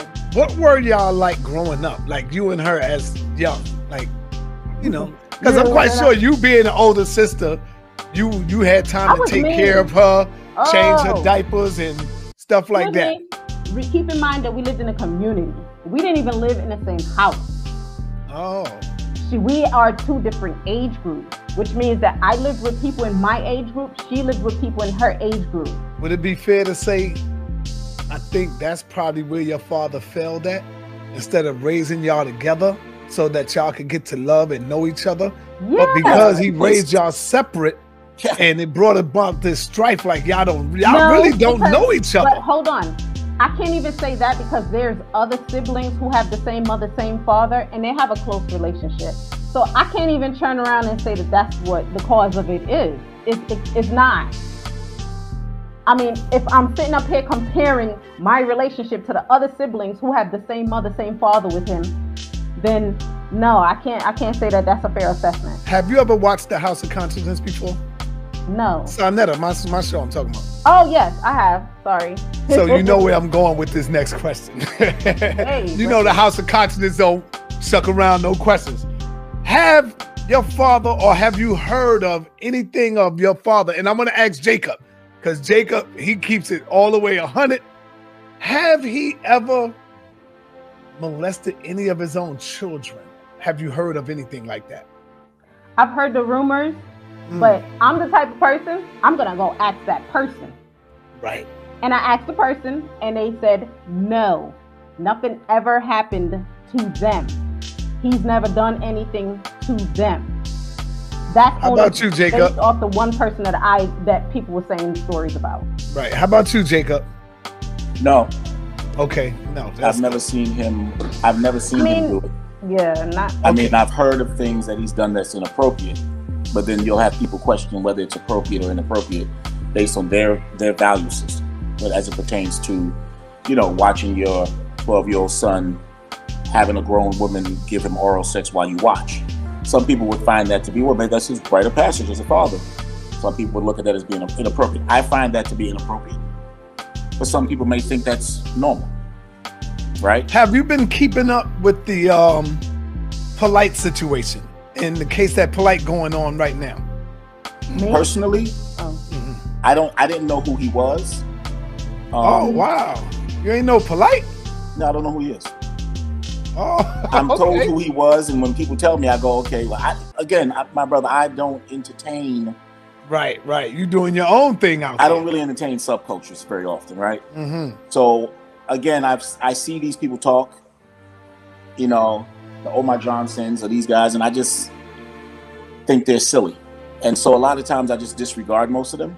I'm not surprised that he's a child molester himself, because anybody that defends my father, to the T, obviously shares some of the values that he has, right? And for a person that never met him, or people who never met him, or whatever it is, for him to go as hard as he did, I find it doesn't surprise me that he was accused, that Ramesses, all these guys are accused of Ramesses is accused of, like, if you are part of a group of people that really, NAMBLA supports my father. Do you understand what I'm saying? You get my point now? Like, the National Organization Man-Boy Lover Association supports my father. That's the point. Like, it's like-minded people. So it doesn't surprise me. I think that, again, one of my biggest issues with a lot of the later on people that are in my father's life, which is part of this Nwabian thing, is the fact that a lot of them are kind of leeches to me, to him. They insulate him in his psychological illness, right? And so they are creating the negative. I think a lot of them are drawn to the fact that he's been accused of all this stuff. I think they have deep-rooted issues, and they need to justify. It's like all the crazy people that supported Donald Trump because they knew he was just as bad as them, and they all start going to jail for the crazy shit. It's the same thing with a lot of these later on people. These people that just surround my dad and perpetuate all the sickness and all of that. To me, I believe if this Sakina person is just Garhart, she might have skeletons in her closet too. You understand? That's what I believe. Like, you can't stand there. You cannot be close to my father and not see it. Yeah, you're a real dude, Jacob. I like you, and I like the sister Leah, man. Y'all real people. Y'all keep it 100 all the way, and that's what I see from both of y'all. Jacob, let me ask you this. I was watching the show that you did with Taharka a little bit, and he just rudely kicked you out and got rid of you. But I think you said something, and correct me if I'm wrong.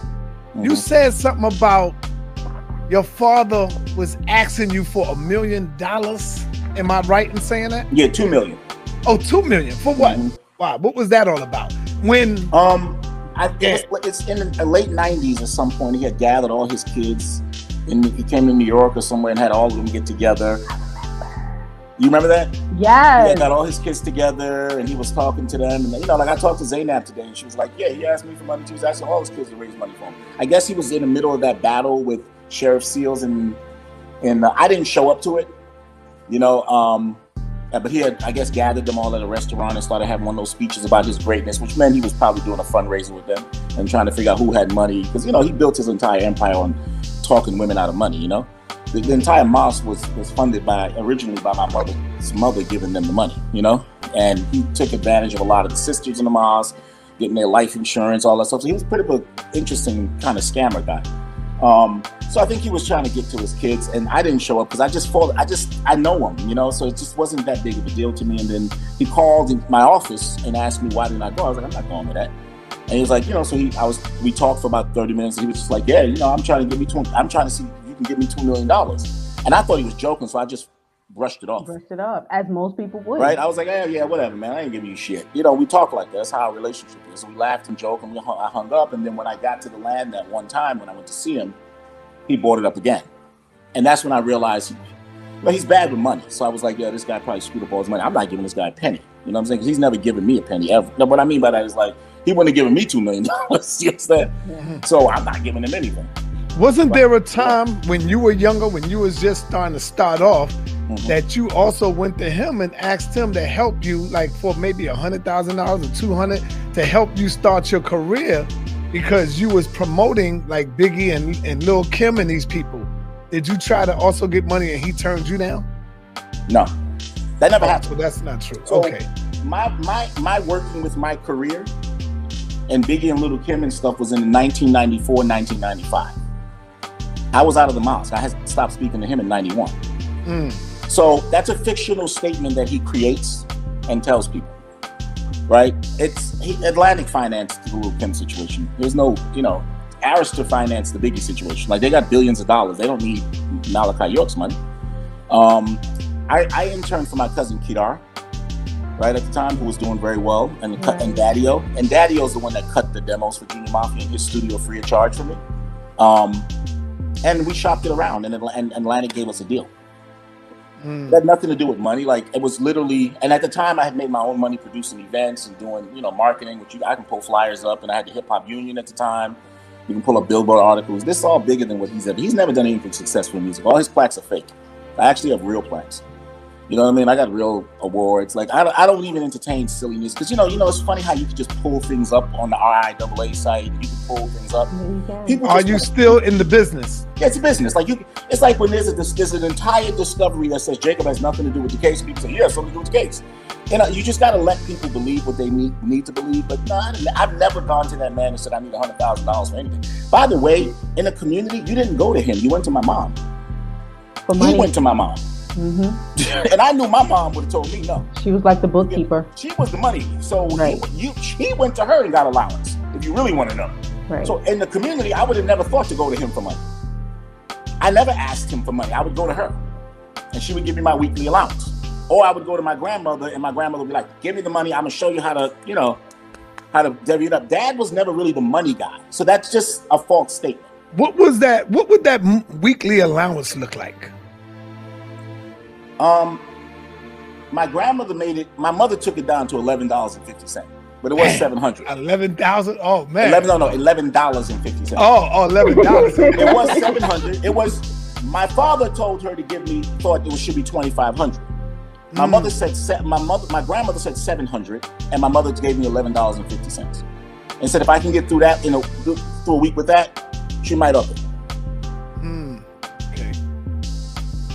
You know what I'm saying? So I didn't know my dad told her to give me $2,500. That's what my dad told me. You know what I'm saying? But my grandmother was like, $700 is enough because you got to get groceries. My mother was like, groceries? You got a grocery store.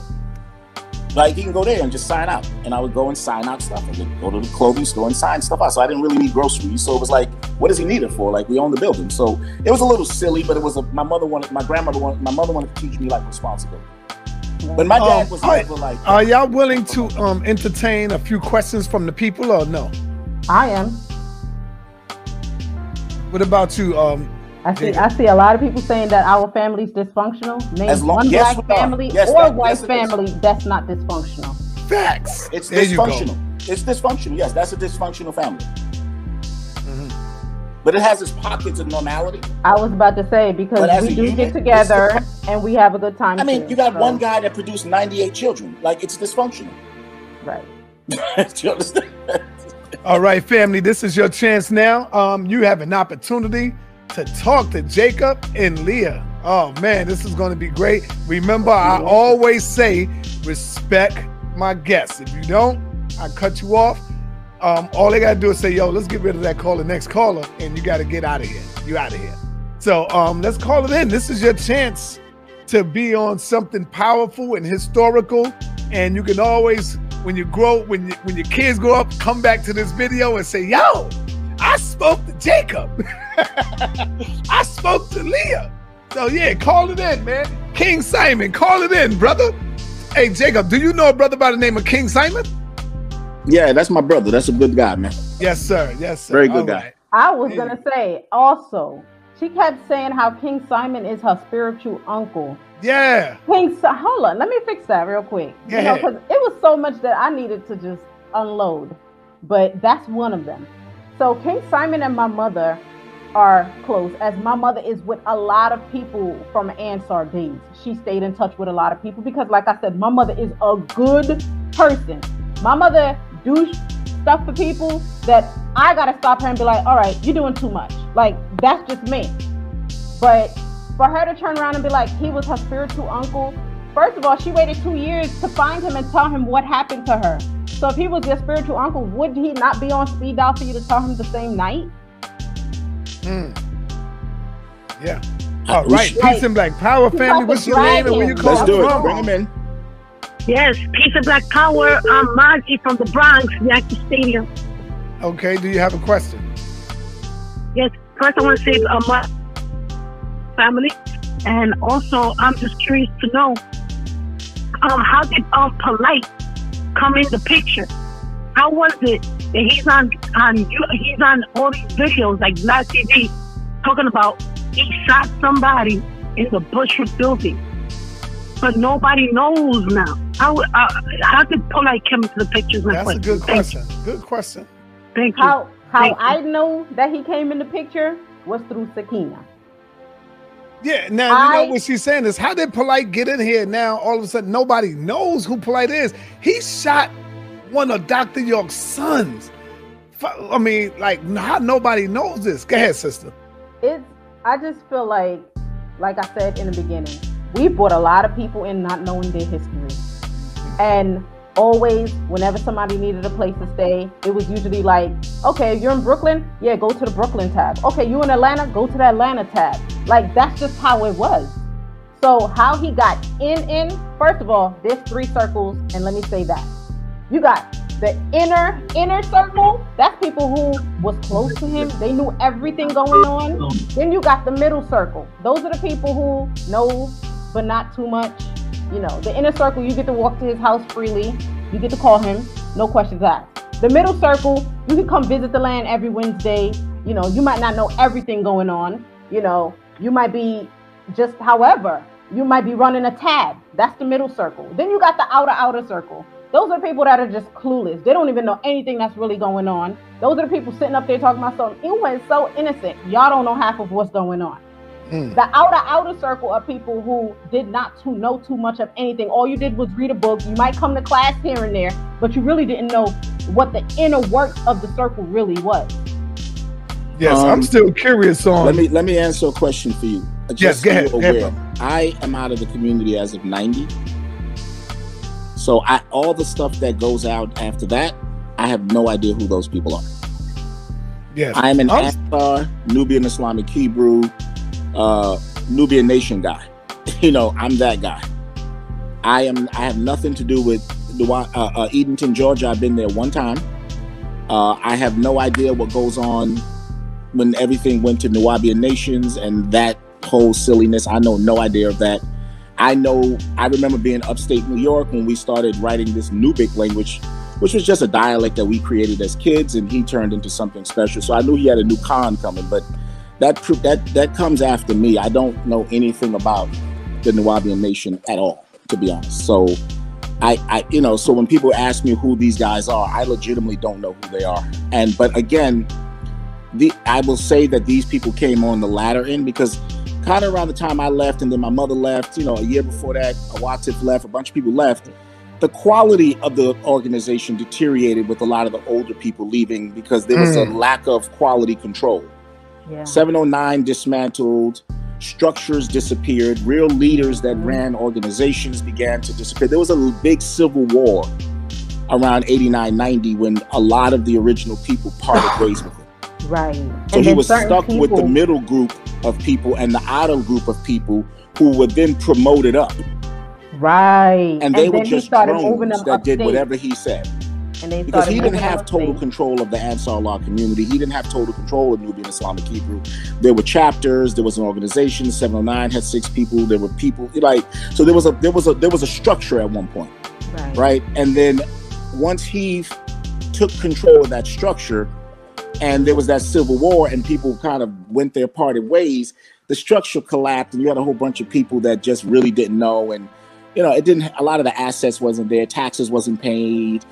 Properties that we owned wasn't managed right. Food wasn't distributed right to the children. Like, all types of programs collapsed because he didn't run it. He just was responsible for selling the dream.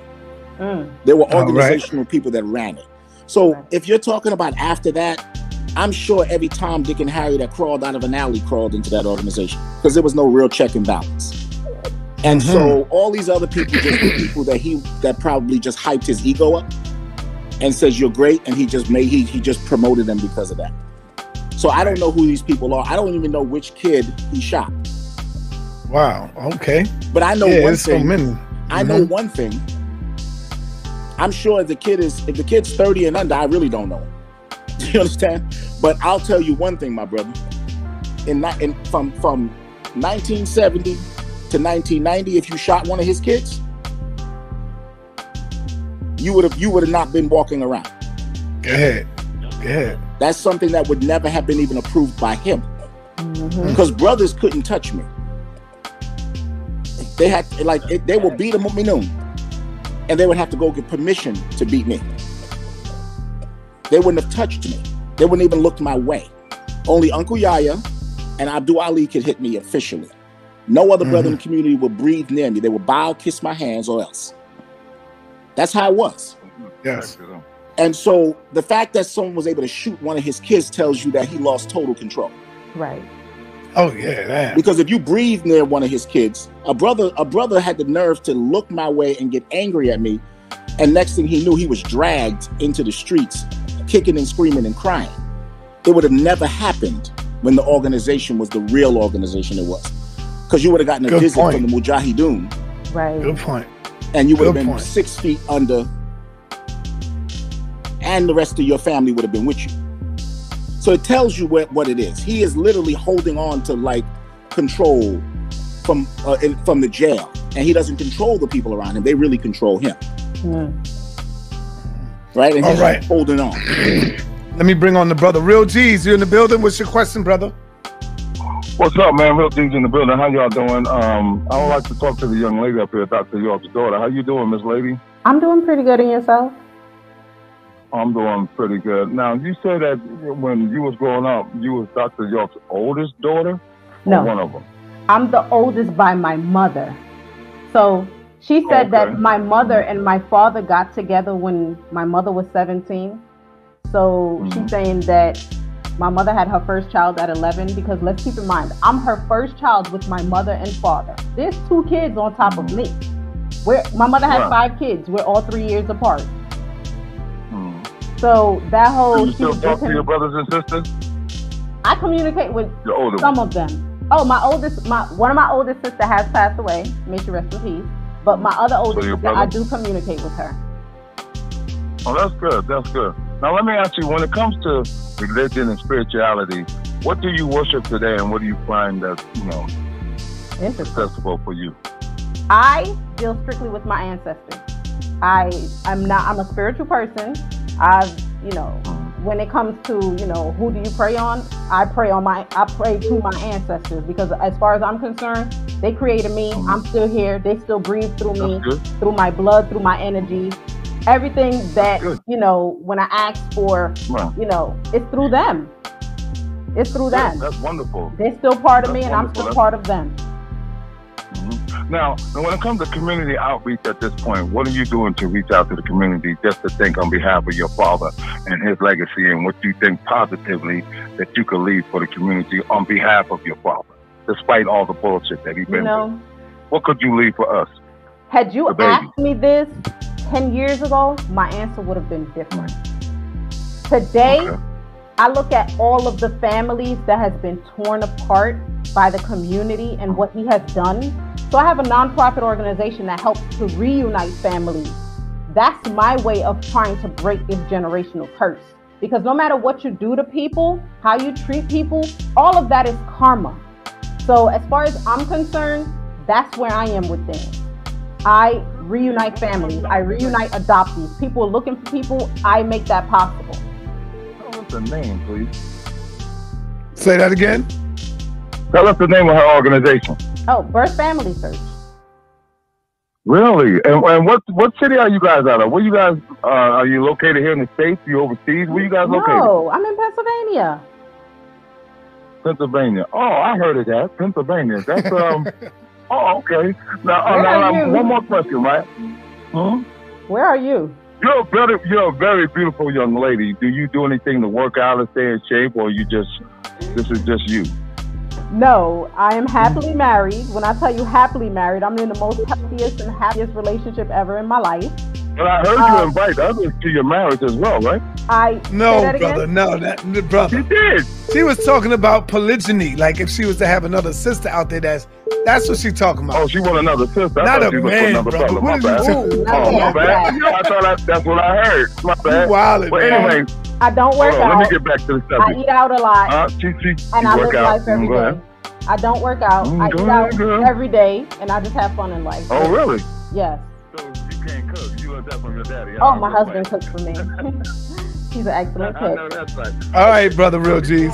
Before I go, how often do you watch the House of Consciousness, and how often will you be watching it? House of Consciousness is on Netta TV. She already said she watched. Yeah, we got to. It comes up. I'm a subscriber, so it comes up on my timeline. Okay, there you go. She's a subscriber. All right, brother Morpheus, you in the building? You up next, my brother? What's happening? Peace. Leah, what's up? Yo, Yakub, yo, Jacob, what's good, family? That's somebody from the old days. You heard the way he said your name? Yeah, exactly. Listen, I froze my ass off many a days on guard duty while walking you guys across the street from the Mukmanati, so I know I was there. Thank you. Right. Thank you. I'm from the old school, you know what I mean? Yeah. So I was there, so I know exactly what you're talking about, family. And it's always a pleasure, man. I think I saw Jacob last time out here in Georgia. We ran into each other. Maybe, I think it was last year, something like that. But here's my question, real quick, right? Can you do me a favor? Right? Can you let people know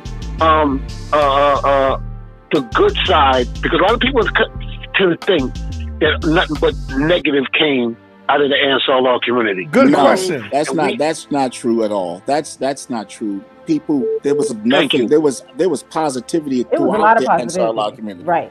Like, I think that's the point, that's one of my concerns. And what I tried to do yesterday on the other show was explain, brother, that everybody has to understand. And I think Leah kind of brushed over it a little. It's just like what I'm saying is post Ansar Law community, it deteriorated. The quality control that was in the Ansar Law community, you got to realize we were vegans, right? We knew martial arts. We were multilingual. We went to Broadway plays. We owned 1,000 acres upstate. We had property in Trinidad. We had property in London, Chicago, Philly, Atlanta, Virginia, South Africa. Like, we were a thriving organization. Right. The kids, every year we went to school. We had private tutors. We were highly educated. We had our own nurses. We had our own doctors. We were, we martial arts. We learned training. We were taking guns apart at 10, 11 years old and putting them back together. We had teachers come from Morocco to teach us. Yeah, we had a bunch of, it was a very good place. Which is a dialect that a lot of people don't even speak today. So again, what people understand is that it was a very good place, and then when I try to tell people when they say there was a history or a culture of pedophilia, I'm like, that's not true. Right. It was just thank you. Real quick, that's what I was saying, because I don't know what happened in Edenton, Georgia, but in exactly. See, me, I wasn't there for that Nawabi and shit. Yeah, there was none of that. That wasn't a culture of pedophilia. You got touched. I remember a teacher was accused of touching my sisters, and the Mujahideen dragged him out of there, kicking and screaming. And I was one of them. I was one of them. Yes, beat him up. There was no culture of molestation in the mosque back then. So when people speak, they're speaking from being 6 years old, 2 years old, 3 years old, and not even being in the mix of the hierarchy of the business. First of all, the kids didn't even communicate with the adults. That's the point. That's right. The sisters were separated, the brothers were separated. So when people tell these stories of I used to have this happen to me, I'm like, where? There was the problem is with an organization like that. You're dealing with the 60s. They're going through the wars, and they're going through, they're going through apartheid in America, fighting for rights, the Black Panther movement, watching the assassination of black leaders, all of that stuff going to I don't know if people remember in Brooklyn, there was the blackouts in the 70s, the riots. So they wanted to build a utopia for black kids. And they got together with the good heart. Jacob, tell them how we had to tell them how we had to take over them buildings. I said this yesterday. I told the story yesterday. I told them because that area was controlled by Puerto Ricans on one side and Irish mob on the other. And the Irish on the other. And these brothers were black. I'm talking about 24-hour security, CBs, AK-47s on the rooftop. You understand what I'm saying? I'm talking about people had to go in and out of those. Like they were trying to build a utopia for kids. We ate healthy. I mean, everything that people are talking about today, healthy food, we were doing that back then. Right. Making our soap, making our shoes, our clothes were produced by us. We had our own utopia in there. Right. Obviously, there was some. There was some. Thank you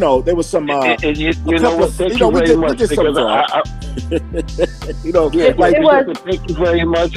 I wanted people to know that part. You know what I'm saying? That was a good question, Morpheus. I said that good question. It was a lot of good as well. It was a lot of good. There was more good than that. Right. You know what I'm saying? Right. Yeah, I'm gonna jump off. So let me say this real quick, right? Hey, King Simon said you and him used to do security in Bushwick. That's right. Listen. We was there. Like, listen, I'm 58, so I was there. I know I was there. You know what I'm saying? And I just didn't want the narrative, the narrative, just for people who don't know, just to think that it was all like, crazy, and you know what I'm saying, that all the Nawabi and crazy shit. No, I come from the school of Ansars. Yeah, I was Ansars. So you know what I mean? So thanks a lot, y'all. Peace, family. Muslim organizations that used to try to beef with us, and we had to press them, but we didn't have beef in the streets, and we were respected. And craziness wasn't happening, and it wasn't all like that. Happened way later, from my knowledge. Do you understand what I'm saying? But we lived a good life, my brother, and I think that people insult the legacy of the organization by making it feel like it was just a history of pedophilia when it wasn't even around in the 70s to know what was going on in the 70s. You wasn't around. You gotta understand, black people didn't buy 1,000-acre lands and grow singers and put. I mean, we had baseball fields. We had wineries, right? We had all this stuff. All the kids went up. All the kids from the mosque went to our own private summer camp every year. Every year we went. Right, and we learned how to eat. We studied, we played together, we got to know each other. Like it was a utopia. Right. And at the end of the day, nothing good doesn't have some bad. But I don't know what happened post 1990 and what happened in Edenton, Georgia. If it was a culture of molestation there, that's fine. I don't know. I don't think that's okay. But those people can speak to that. But if you're talking about what happened from 1970 to 1990. I know we went to Morocco, we went to Egypt, you know what I'm saying? We spoke languages, that people didn't speak. I'm talking about kids. We went to private school, we had good education, good food, healthcare, and kids thrived within the organization. Yeah. So at the end of the day, I have a problem. Y'all also had a roller skate ring? Yeah, and we did. King Simon just dropped that. The roller skate ring was one of them. We had a roller skate. That's where the big mosque is now. Yes. That was where we did our own Eid. We put on our own plays, put on our own music. You know what I'm saying? Like we traveled. Kids ate, brothers sacrificed, right?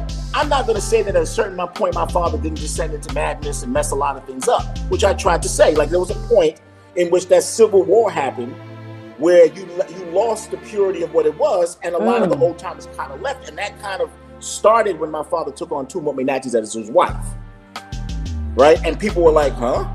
And that was Khatiba, was one of them, who has her mother. You know who Khatiba is, right? I do. Right. So that was the first, and everybody was like, wait. I remember my mother going, nah, she's supposed to marry a Sudanese. She's supposed to marry a Mu'minun. Right? And my dad was like, oh, nobody wants her, I'll take her. And that's when that started getting strange to a lot of people in the organization who had dedicated their lives to watch their kids go on and be ambassadors and and all of that and all the stuff they were meant to be. And at some point, my dad just reneged. Why, I don't know. And I do know, but I'll say he just reneged. And I think at that point is when you had that civil war of people that was like, wait, when we built this for this. And then you had the people that probably other people that hung around with my dad till today that just surrounded him and dealt with the cult of personality that he became. And they fought for his belief. And it's all about you, you're Jesus on earth. And I think you got that split, and that's when you got the Nuwaubian Nation, which was kind of like the diet version of what we were building, and probably the discharge what we had going on. And I consider the Nuwaubian Nation discharge to the Ansar community. All right, hold on. Right, so let's be clear, y'all are discharge to the family. Y'all ain't showing no love in the Cash App, but can you thumb up the video? That's free. You can thumb up the video. That's free, family. Let's thumb up that video for your brother. Peace and Black Power, family. What's your name and where you calling from? Peace out. This is Michael down in Fort Lauderdale, Florida. How you doing? What's going on, Michael? Good. This is Michael Bassia. She knows I me. knew I'm on the it chest to a couple was of things. you. I knew it was you. When you said Mike, I'm like, and then when you said Florida, you ain't seen me go, I knew it was you. I just didn't want to. What's up, brother? Yeah, I want to attest to visiting Pop. There you go. That's why I'm calling in. We went in a visit together back in 09. We used to, at that time, when we were working on Dr. York's case, there was a couple-year period where we were going physically to visit him. I basically called in to clear up the Polite thing. I can tell you exactly how Polite was involved because I was there. I can give you 100%. Talk to us. Go ahead. All right. This is what went down. Okay. Polite did come in under the sister Zakina, whose real name is Patricia Lewis. Yes. All right. As Polite moved up the ranks, and all the people saying that Dr. York doesn't know who Polite is, they're incorrect. He's well aware of who Polite is. I want to clarify that. And I have letters to prove it. And I've been in visits face to face where he verified he knows who Polite is. So I'm going to tell you what happened with the whole thing on Bushwick in 07 and 08. As Polite moved up the rank, and Jacob was completely correct, he's the one, he wanted all the York family out of the Bushwick buildings. This was by Dr. York's mouth. I was sitting there in the visit, and again, I got letters to validate it. Jacob York was completely right. His father was the one who orchestrated. He didn't want no biological Yorks in that building. Okay? So Polite was then given the job to run the Bushwick bookstore. He's instructed me, and Polite knows who I am. He can verify it. Dr. York wanted me to go to New York and support that change, which I did. I went there 07. There's a lot of tension going on. I remember the biological Yorks in the building. You could feel the tension. But Zakina, who people know as Patricia Lewis, so we get the right names, she was resisting that transition. So this is where this whole shootout and beef thing escalated from. She did not want to go with the transition or the change. I'm not sticking up for Polite. I ain't sticking up for Zakina, but I'm going to call it for what it is. Polite does have a connection with that. People are saying that Dr. York doesn't know who he is. They're 100%, he's 100% aware who Polite is. Now, after that went down and Polite didn't want to deal with that shit no more, that's when he went to Bedford Avenue and opened up the store over there. And who he opened that store with, who he was close with, was Dr. York's brother, Obar. They were very close. They did business together for a while. And they did go, and I believe Obar was the one that got into the visit. I don't know if Polite got in. Polite took a trip with Obar to go visit Dr. York in jail. Now, I'm not sure if Polite got in on that visit, but I know Obar did. So there is a connection there. They resisted. They did not want Polite taking that place over. That's what the war was over. Dr. York, I have letters to validate this, and Polite has plenty of letters from Dr. York. So when people were saying, and I know Leah was talking about earlier, Dr. York would also send letters to people and give names to certain people, that just came into the community while he was incarcerated. That's how some people would get these names, and I know that's how Polite got his name. And I know that's how Polite's mate, his first wife, got the name. So there's a lot of misinformation going on that people don't know, and Jacob's completely correct, which you guys fail to understand. And I was the same position that Leah was saying earlier. This guy will tell you, and I was going there for a couple of years. Yes, we were. This guy will say, yes, this guy will tell you shit. Then when you leave, he'll talk shit about you to somebody else that comes in. It's all about this conquer, divide, controlling people. But I basically just wanted to call in to clarify the Polite thing. Dr. York is very well aware who Polite is. These people saying that, talking shit, they don't have the full history of what's going on. There's no truth to that. He's very well aware of who Brother Polite is. Mike, it is good to hear from you. Thank you. Hey, brother, let me ask you a question. Why do you think Dr. York wanted all the York family off of the property, out of the building? Why do you think? Was there something going on that he has a plan going on? All right, well, there's another person you got to factor into this, his sister, who her name is Dale York. People know her as Wakia. Okay. Wakia is very close with the sister, Patricia Lewis, who's the Keena. And not just drawing all this out to get long-winded.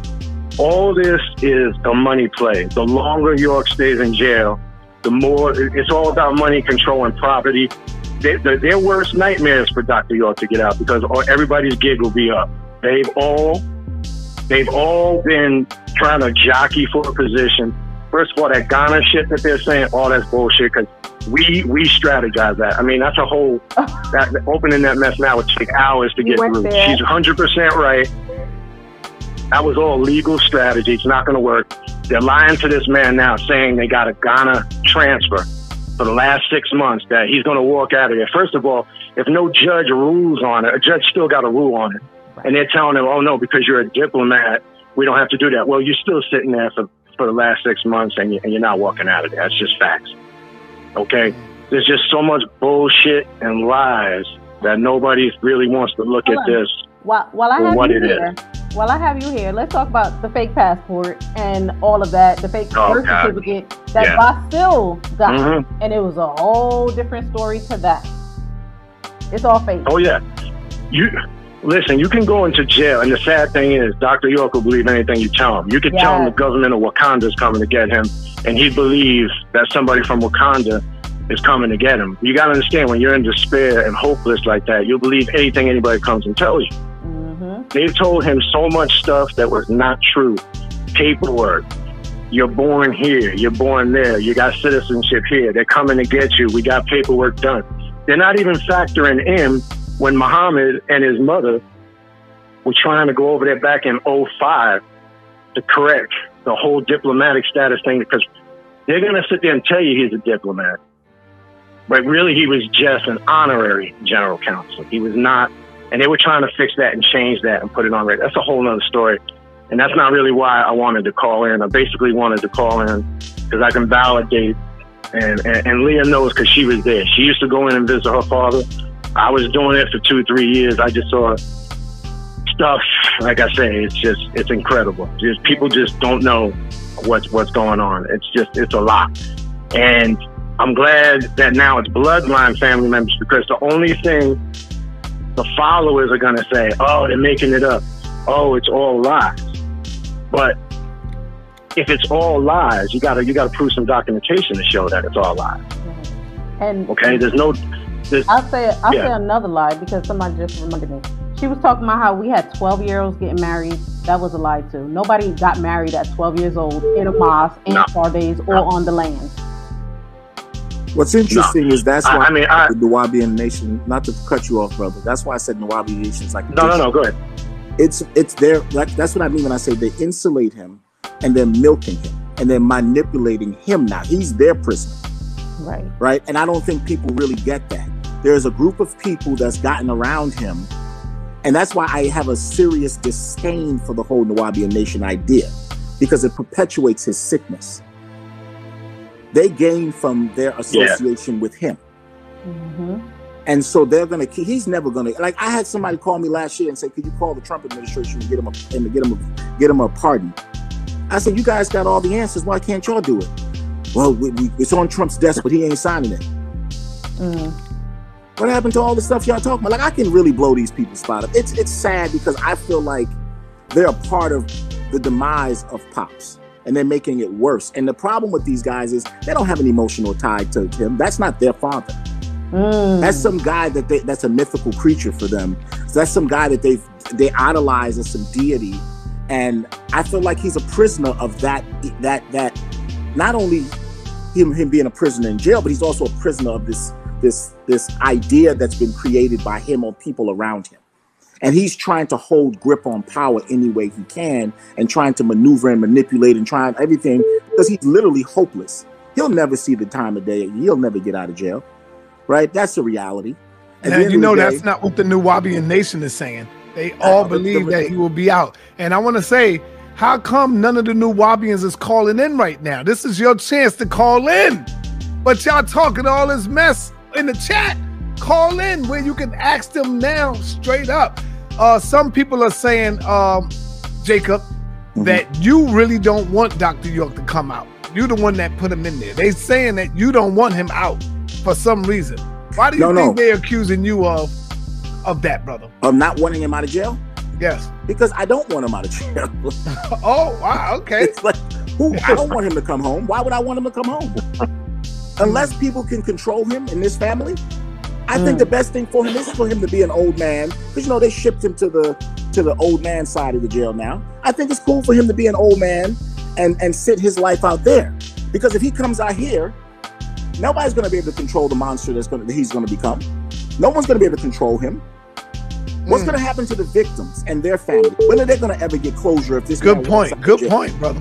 Like I sat with my family and I said, if I go out of my way to get this man out of jail, are we going to make sure that he apologizes to the victims? Are we going to make sure he plays father? Is he going to be the father, the grandfather, the great-grandfather, the uncle, the brother and the sister? Or is he going to go back into Bushwick and start the madness all over again? Because scientifically, they've proven that pedophilia is incurable. And so what are you going to do? I don't want it to get worse. I don't want more kids to get hurt. So unless we can find a way to insulate him from being able to commit more crimes and hurt more people, he should stay where he's at. But again, I take pride in the Nuwaubian Nation thinking I'm the president of the United States and I'm the attorney general.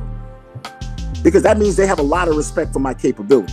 That I have the power to put that man in jail. Because if he's Jesus Christ, how can I have a power over Jesus Christ? If he's your deity, I have power over your deity. That makes me your real deity. I'm a super deity now to you now, right? Be intelligent. Y'all supposed to be smart. Be smart. Nuwaubian Facts, if you was on earlier, you would have heard that. You would have heard me debunk that part. But let's keep it moving. I can't see who they are because if you don't have a page with your face on it, to me, you're a meme. So stop talking to me. Talk to me if you got a face. At the end of the day, what I'm saying to you, brother, is no, I don't want that man to walk the streets and hurt more children. Do I want to be able to spend my life with my father sitting by my fireplace? Of course I do. I would love to have my father sit. My father can move in with me, but he's not going to stay here. He's not going to stay here. No matter how big my house is, no matter how much acreage I have, no matter how long, he's not going to stay here. Because he has a sickness. He's going to get sucked back into Bushwick and someone's going to get hurt. So it's better that he stays out of the reach of children and in custody than for him to run the streets. And the victims their lives get ruined. The victims' kids' lives get ruined. No one has closure. People it's not fair. I can't be selfish just because I want to be with my father. I've never been selfish. Right. But no, I don't have the capability. Y'all, the Nubians can sit there and promote whatever. The Waki can promote whatever. They can all promote whatever the hell they want. They all have a life because he's in jail, and they have a mythical image that they can say, our oppressed leaders, and suck money out of people. I have siblings that do that. Suck money and con people out of money every day in the name of their father. Because they didn't go out there and get a job or build an empire. They didn't go out there and do something with themselves. So they want to milk an organization. We've seen this happen. This ain't the first time it's happened. You ever watched the documentary about not the Dalai Lama, the other guy, how he showed how people manipulated that guy? All religious leaders go through this. All leaders go through that, where they become insulated by a group of people who manipulate it. And so I don't really think, again, I would love to spend, me and my father laughed when we hung out with each other. We had fun talking to each other. We had a good time. I actually have a real relationship with my father. I would love that. I don't want him in jail, but at the end of the day, I'm not going to let him hurt any more children. Right. I'm not. Thank you. Yes. Ever. Hey, Sister Leah, let me ask you, they always say, the elders always come and tell us life is short. Make the best out of it. Yes. If your sister was to want to come to you and reconcile her differences and bow down to you and just beg you and tell you how sorry she is for all the misfortunes that y'all went through, would you forgive her and accept her back in? No, I don't make peace with Shaitan. Sorry. You don't understand. Like I keep trying to tell people, everybody who befriends her, everybody who invites her into their life becomes tarnished. Like, why would I want that for my life? People walk away from her and do great things. Like, do you not see the problem? Why would I want to invite that into my life? Like, you ever had that one person who they just drag people down no matter what? Like, they move away from them and all of a sudden their life is flourishing and you're like, that person was the problem. No, I wouldn't. I'm good. I'm happy. Like, my life, I'm bright. My life is good. Trust me. I have the relationship my that I have answer with is the different siblings, than Leah's answer. and I'm good. My answer is if she gets medical help, if she goes and gets psychiatric help, denial. If she deals with her medical and psychological issues, then we can sit down and talk about it. She's in but denial. To bring people back into your life, happening. To take rotten fruit and put it in with good fruit, you're just going to spoil the whole bunch. So if she makes an effort to change her life, if she makes an effort to go get psychiatric help, therapy, and help grow past some of the issues she has, I'll take the journey with her. And I'm sure Leah may consider, but like taking her the way she is right now, you will never understand how much of a headache that could possibly be for anybody. Right. And that's the problem that a lot of people don't understand. Like, when you have a person in your family, and I don't care who you are, you can have that drunk uncle, you can have that cousin who just start a fight with everybody. She always loud. When you have that person in your family, nobody is going to want to be around them. When things are good, nobody's going to want to invite them. Like, the person would have to fix themselves in order to. People have to see that person change in order to want something different for them. But if they don't see that there's a problem with themselves, how can they fix anything that they don't see is wrong with themselves?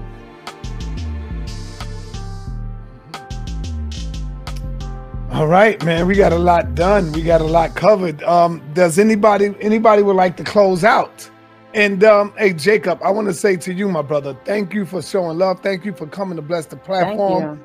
And whenever you have anything that you would like to get out, brother, my casa, your casa, you can always come through and reach out to me, and the floor is yours, brother. Same with you, Sister Leah. Thank you. Leah. Thank you. You know, same with you. I don't know who the brother is on the phone, but it seems like he got a good connection, and I would definitely extend that offer to you too, my brother. All right, appreciate it, son. Thank you. Yes, sir. So anybody would like to close out on this? And you're welcome to do a part 2 if you still got stuff you got to get out. This is a one and done. This is a one and done, because if people don't get everything that I've had to give from this first one, it's not meant for them to take it.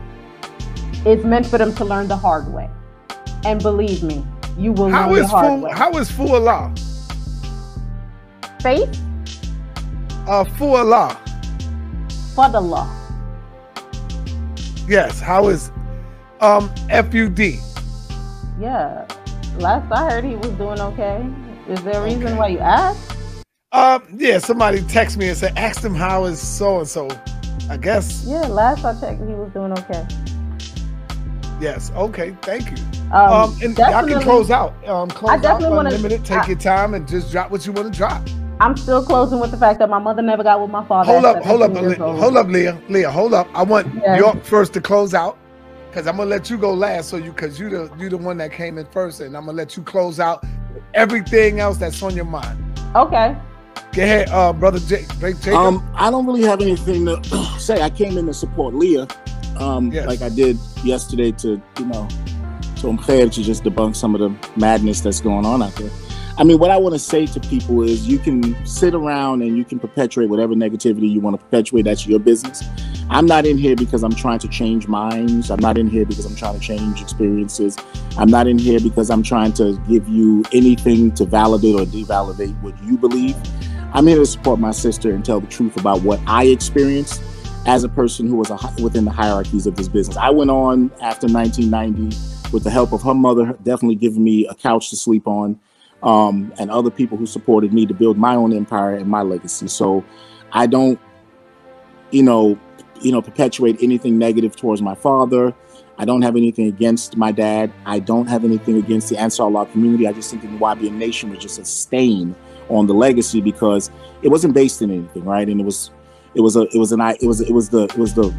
rambles of a man that was literally mentally ill. Like, I mean, he went to court and they literally said, after the 730 exam that he was schizophrenic, right? So that just tells you what you're talking about there. And then a lot of the controls around him was gone. A lot of people that had no information about him rose up in ranks, and it just, look where it ended up. Again, I can tell you how the FBI get access to him. I can tell you all the stories, but I mean, people are going to believe what they believe.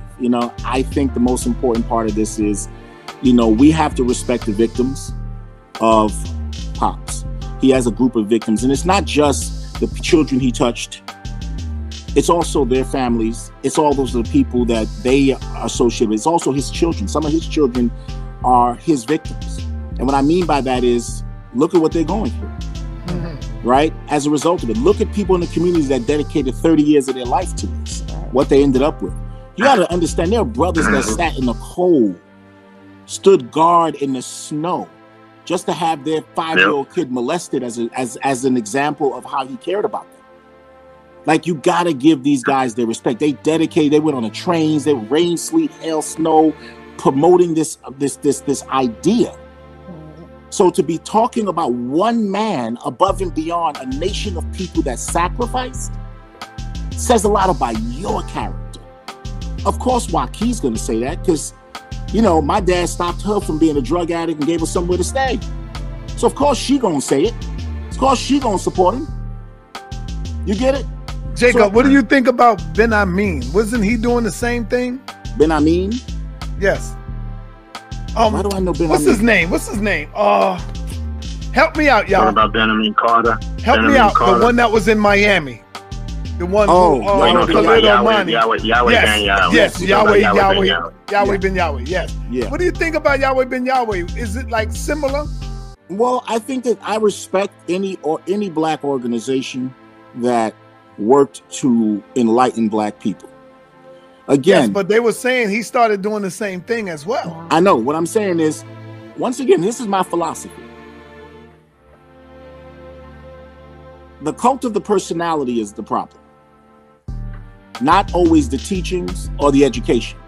People get preoccupied with Elijah Muhammad screwing his assistants, and not about what the message he was promoting. Right?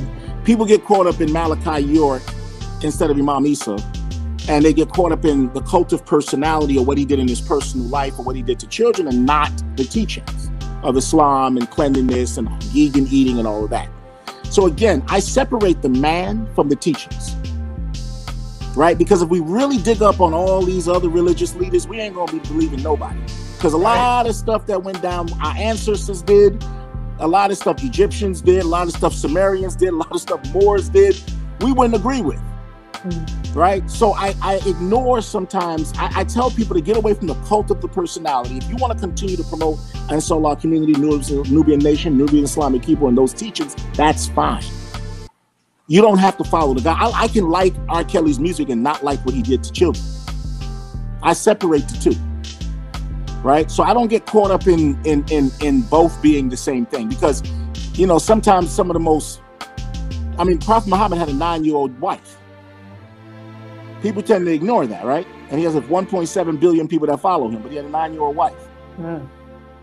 So again, if we begin to get caught up in what these people did in their personal life, we're really not going to like religion at all. We're not going to like way of life at all. We're not going to like half the stuff we eat. We're not going to like what we sleep in. We're not going to like the people that built this kit. We're not going to like the people that built the iPhone that I'm on right now are racist. So let's turn off the iPhone. The people that built YouTube. So in other words, let me find out with you. The guy that built this YouTube platform, if you found out that he was up there, he was a cannibal, would you stop using YouTube? Good point, brother. Good point. And so we have to be able to separate the piece. I find that the Nawabi Nation is a cult of personality, not a way of life sometimes. It's gotten too caught up in him, when the Nubian Islamic Cuba was about a way of life. We had actual rules and regulations that guided our life. Literally the opposite of, we never deified him. He was specifically not deified on purpose. Where now he's deified. He walks through walls now. You get it? So that's why I say we separate the two. I think the Nawabian Nation is a shit stain. You know, I like that point you made. I like the point you made with R. Kelly.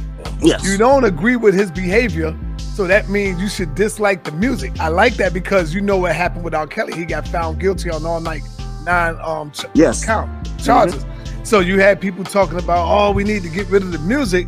I was saying to myself, man, I mean, you can't take away R. Kelly's writing skills and how he was writing his music. Yes. I agree with you on that. I dislike what he have done to them kids, to them women. But damn, you can't take away the music. I'm not gonna stop listening to the music unless the music was used for molest. If it was specifically, I might be like, nah, that song don't have the same feeling for me. But I'm not gonna stop listening to Ignition because R. Kelly molested. I mean, I knew Leah, she was a close friend of mine. She told me she was molested by R. Kelly. You understand my point? So I know that. I worked with Leah. You know what I'm trying to say? But that didn't stop me from listening to R. Kelly's Ignition. I just never chose to fuck with him again after that. I never talked to him again after that. I never dealt with him personally after that. But at the end of the day, when it comes to music, music is music. Again, I think that we start peeling away at everything we walk around with, we'll find something wrong with every single person that's built something in society. That's a fact. And we'll just be standing in an empty field looking at the sky at some point if we just start canceling every single person that's done something wrong. Because I like Kellogg's cereal. And guess what? That guy was a racist prick who promoted eugenics against black people. Right? But I like Kellogg's cereals. I'm going to give up the whole Kellogg catalog. I like Quaker Oats. I think in a nutshell, it's something we used to say years ago. You got to learn to separate the message from the messenger. That's it. Period. It's that simple. And if you choose to want the message, stick to the message. Let the messenger go. My biggest issue, as I've said for years, is if you truly believe in the message, then why are you not helping the victims of the organization or the people who are looking for guidance to continue the message on? All y'all doing is spending your entire time trying to get a guy out of jail.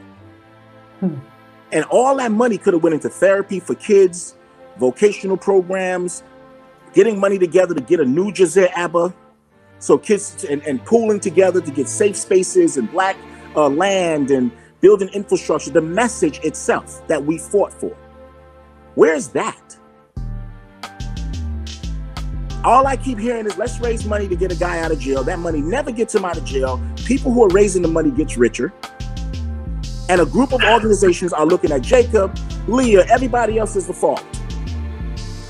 While other people are building houses and opening up stores on the benefit of getting a guy out of jail they know won't get out of jail. Because even if he got out of federal jail, the state will still get him.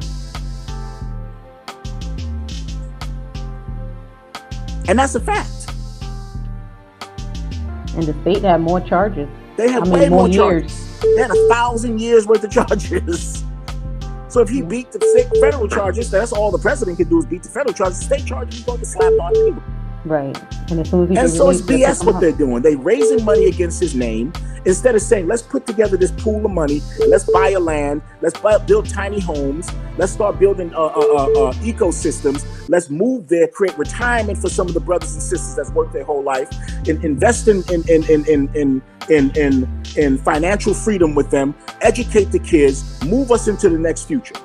Right. No, let's not raise money to keep a building going in Bushwick while other people are buying houses in DC and buying houses in Atlanta and all that stuff. Pops is not, and they keep gassing Pops into believing something. If he goes out there, he does speeches to followers, write letters to people, and at the end of the day, nothing good comes out of it.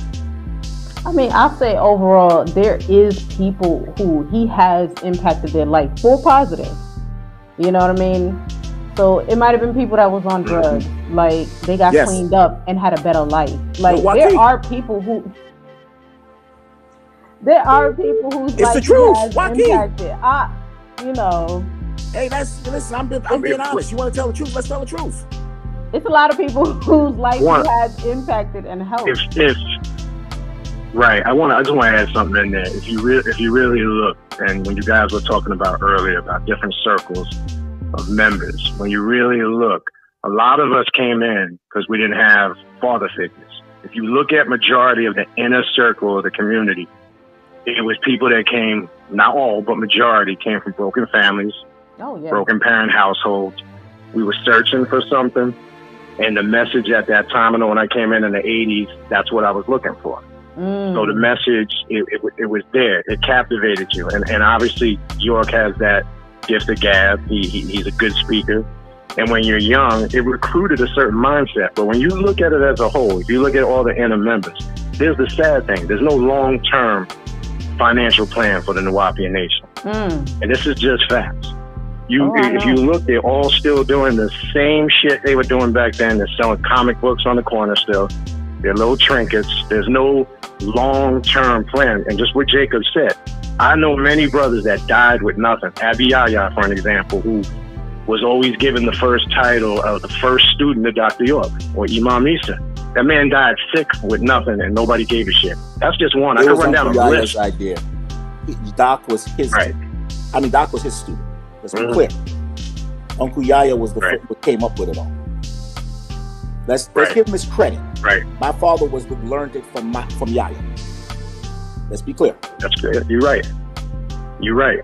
And he's one of many elders, what Jacob's saying. People gave their, I came in out of high school. I came straight in, 17 years old, moved right in the community. Gave up.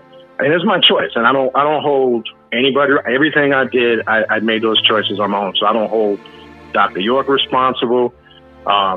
Anything that I went through and the people, these were conscious decisions we made. So I'm not saying it in regards to that. But what I'm saying is there is no plan.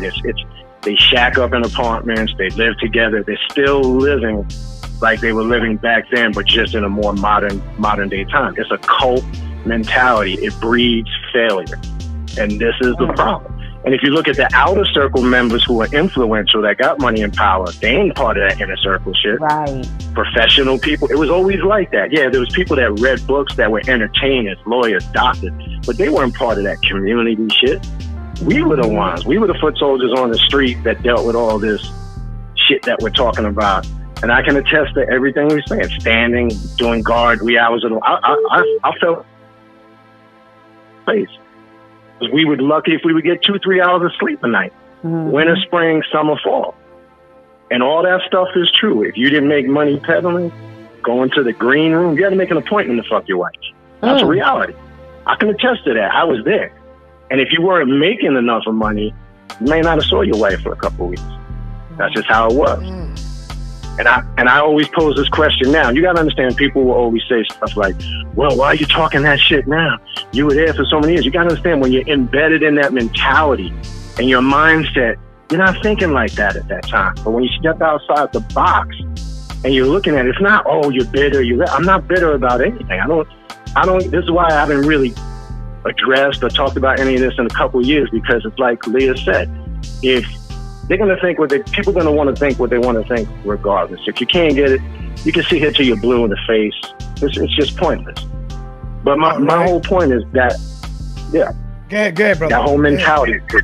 Nah, my point is all these things that you know, Jacob is bringing up, that Leah is bringing up, people really have sacrificed their life for this. Not that we're owed anything, but there's a lot of things that have gone on, and just people just don't have the big picture. And again, you can talk about it till you're blue in the face. People still don't want to believe, you know, what they want to believe. And it is what it is. All right, but, thank you. Yeah. Leah, take us home, close out for us. And whatever you forgot that you want to say, it's your chance right now. Oh. I can't hear anybody. Can you say hear that me? again? He can't hear nobody. You can't hear nobody, bro? So, can you still hear? Jacob, go out and come back in. That's all. He's on mute. You're on mute. Yeah. Now you're off. I can't hear anything. You can't hear nobody? Yeah, he can't hear nobody. Go out and come back in, Jacob. So. Oh, this is the closing anyway. Yeah, go ahead. So there was. Thank you, brother, on the call. Different things I'm definitely going to talk about. Where at the end of Tahaka's show, he was saying, "Tell your mother thank you," and I appreciate for her linking us up. My mother never linked him up with her. My mother made it very clear that she never met him. They never talked to each other. And she was just like, tell him not to even mention me because I had nothing Why to do do with you them. think he said that? Why did Tahaka say that? When I heard it, the first thing I did was call her. And I'm like, why would you have somebody connected to drag you? Well, I mean, let me tell you what he said to me. He called me early in the morning. And he said, yo, Sarnetta, you need to thank me. I said, thank you for what? He said, well, Leah called in and I told Leah that I ain't got no time right now to bring her on. So I told her to go on over there to Sarnetta. Oh, hold up. This is my word. If I'm lying, Tahaka, he's watching right now. But I already knew who got you to come over. So when he said that, I'm like, yeah, all right, Tahaka. This is why I keep messages for stuff. Damn, Tahaka, you gotta stop this lying, brother. And I hate a liar. I asked him that I wanted to get in to debunk some of the lies that she was saying. Mm-hmm. And his message was, no, you could come on tomorrow. I don't want this all-out war. And I'm like, oh, I told Chuck, I said, connect me with Sarnetta. There you go. See, like, this is my thing. Most people don't know me. You can burn me once. That's the only chance you get. There's no second chance. We don't do baseball fields here. You don't get 3 strikes and you're out. You're out. And that's why I said thank you to Chuck, because I already knew Chuck is the one that called me. King Simon had a lot to do with it. Because I was supposed to call you days ago, but in my head thinking, oh, this is gonna die down, but it never died down. Mm-hmm. Another thing was still, like I said, my mother and my father never got together at 17. Everybody that know my mother knows she got 5 kids and she had 2 children on top of me. If I'm his oldest with my mother, she had me at 21. No. Yeah. It was about 21. You figure my father was, that's a whole nother thing. But she was not underage. She was a grown woman. Just different things. I mean, overall, my whole thing was just to set the record straight on a lot of the timelines and things not making sense. I mean, and overall, I'm just like, if people are gonna get on Tahaka's show, and even the part where she turned around and was your name was all in it in the beginning, it's like, how'd he get in it? To come find out it wasn't true. So people should have been asking at that point, well, then if she dragged his name into this, how many other people's names does she have wrong? How many other people is not who she's calling them out to be and everything like that? So I'm just like, overall, people just need to, first of all, stop cash apping her. She's telling y'all she got all this money. Why y'all cash apping her? First of all, if y'all are smart, invest your money into stocks, into crypto. Do something else with it. Stop Talk to us about crypto. You invested in crypto? What? And it's really working? You don't want to see my portfolio, but we gonna move on. Okay. Oh wow, man, it's really working for you. You know, originally, I know this is not about stocks, but originally I was invested in stocks, and my husband was like invested in crypto. He was in Bitcoin and Ethereum when it was like next to nothing, and I'm like. One day I just so happened to wake up next to him and I'm looking at his portfolio and I'm like, I'm selling all my stocks and I'm going to the crypto side. You know what I mean? Well, maybe one day we could do a show on something positive like that, where you could come and teach, or you and your husband together could come and teach about that. He's good with like investment and money. I always say he's my digital calculator because he gets the numbers right for stuff. But I tell you, overall, you know, the Black community in itself, y'all need to start investing. Start buying properties. Start putting money away for your children, because that's where it's going to count. All this extra stuff, start buying up properties. Y'all got a bunch of people out here buying Airbnbs, but guess what? They renting those Airbnbs in a couple of years. They're going to own that house with nothing. They're going to have the deed. That over the years is going to flip into more money. You know, and the sad thing is people keep saying, well, you know, a lot of people left the community with nothing. Yeah, they did. And here you are 2-3 generations later. If y'all still have nothing, who are you still blaming?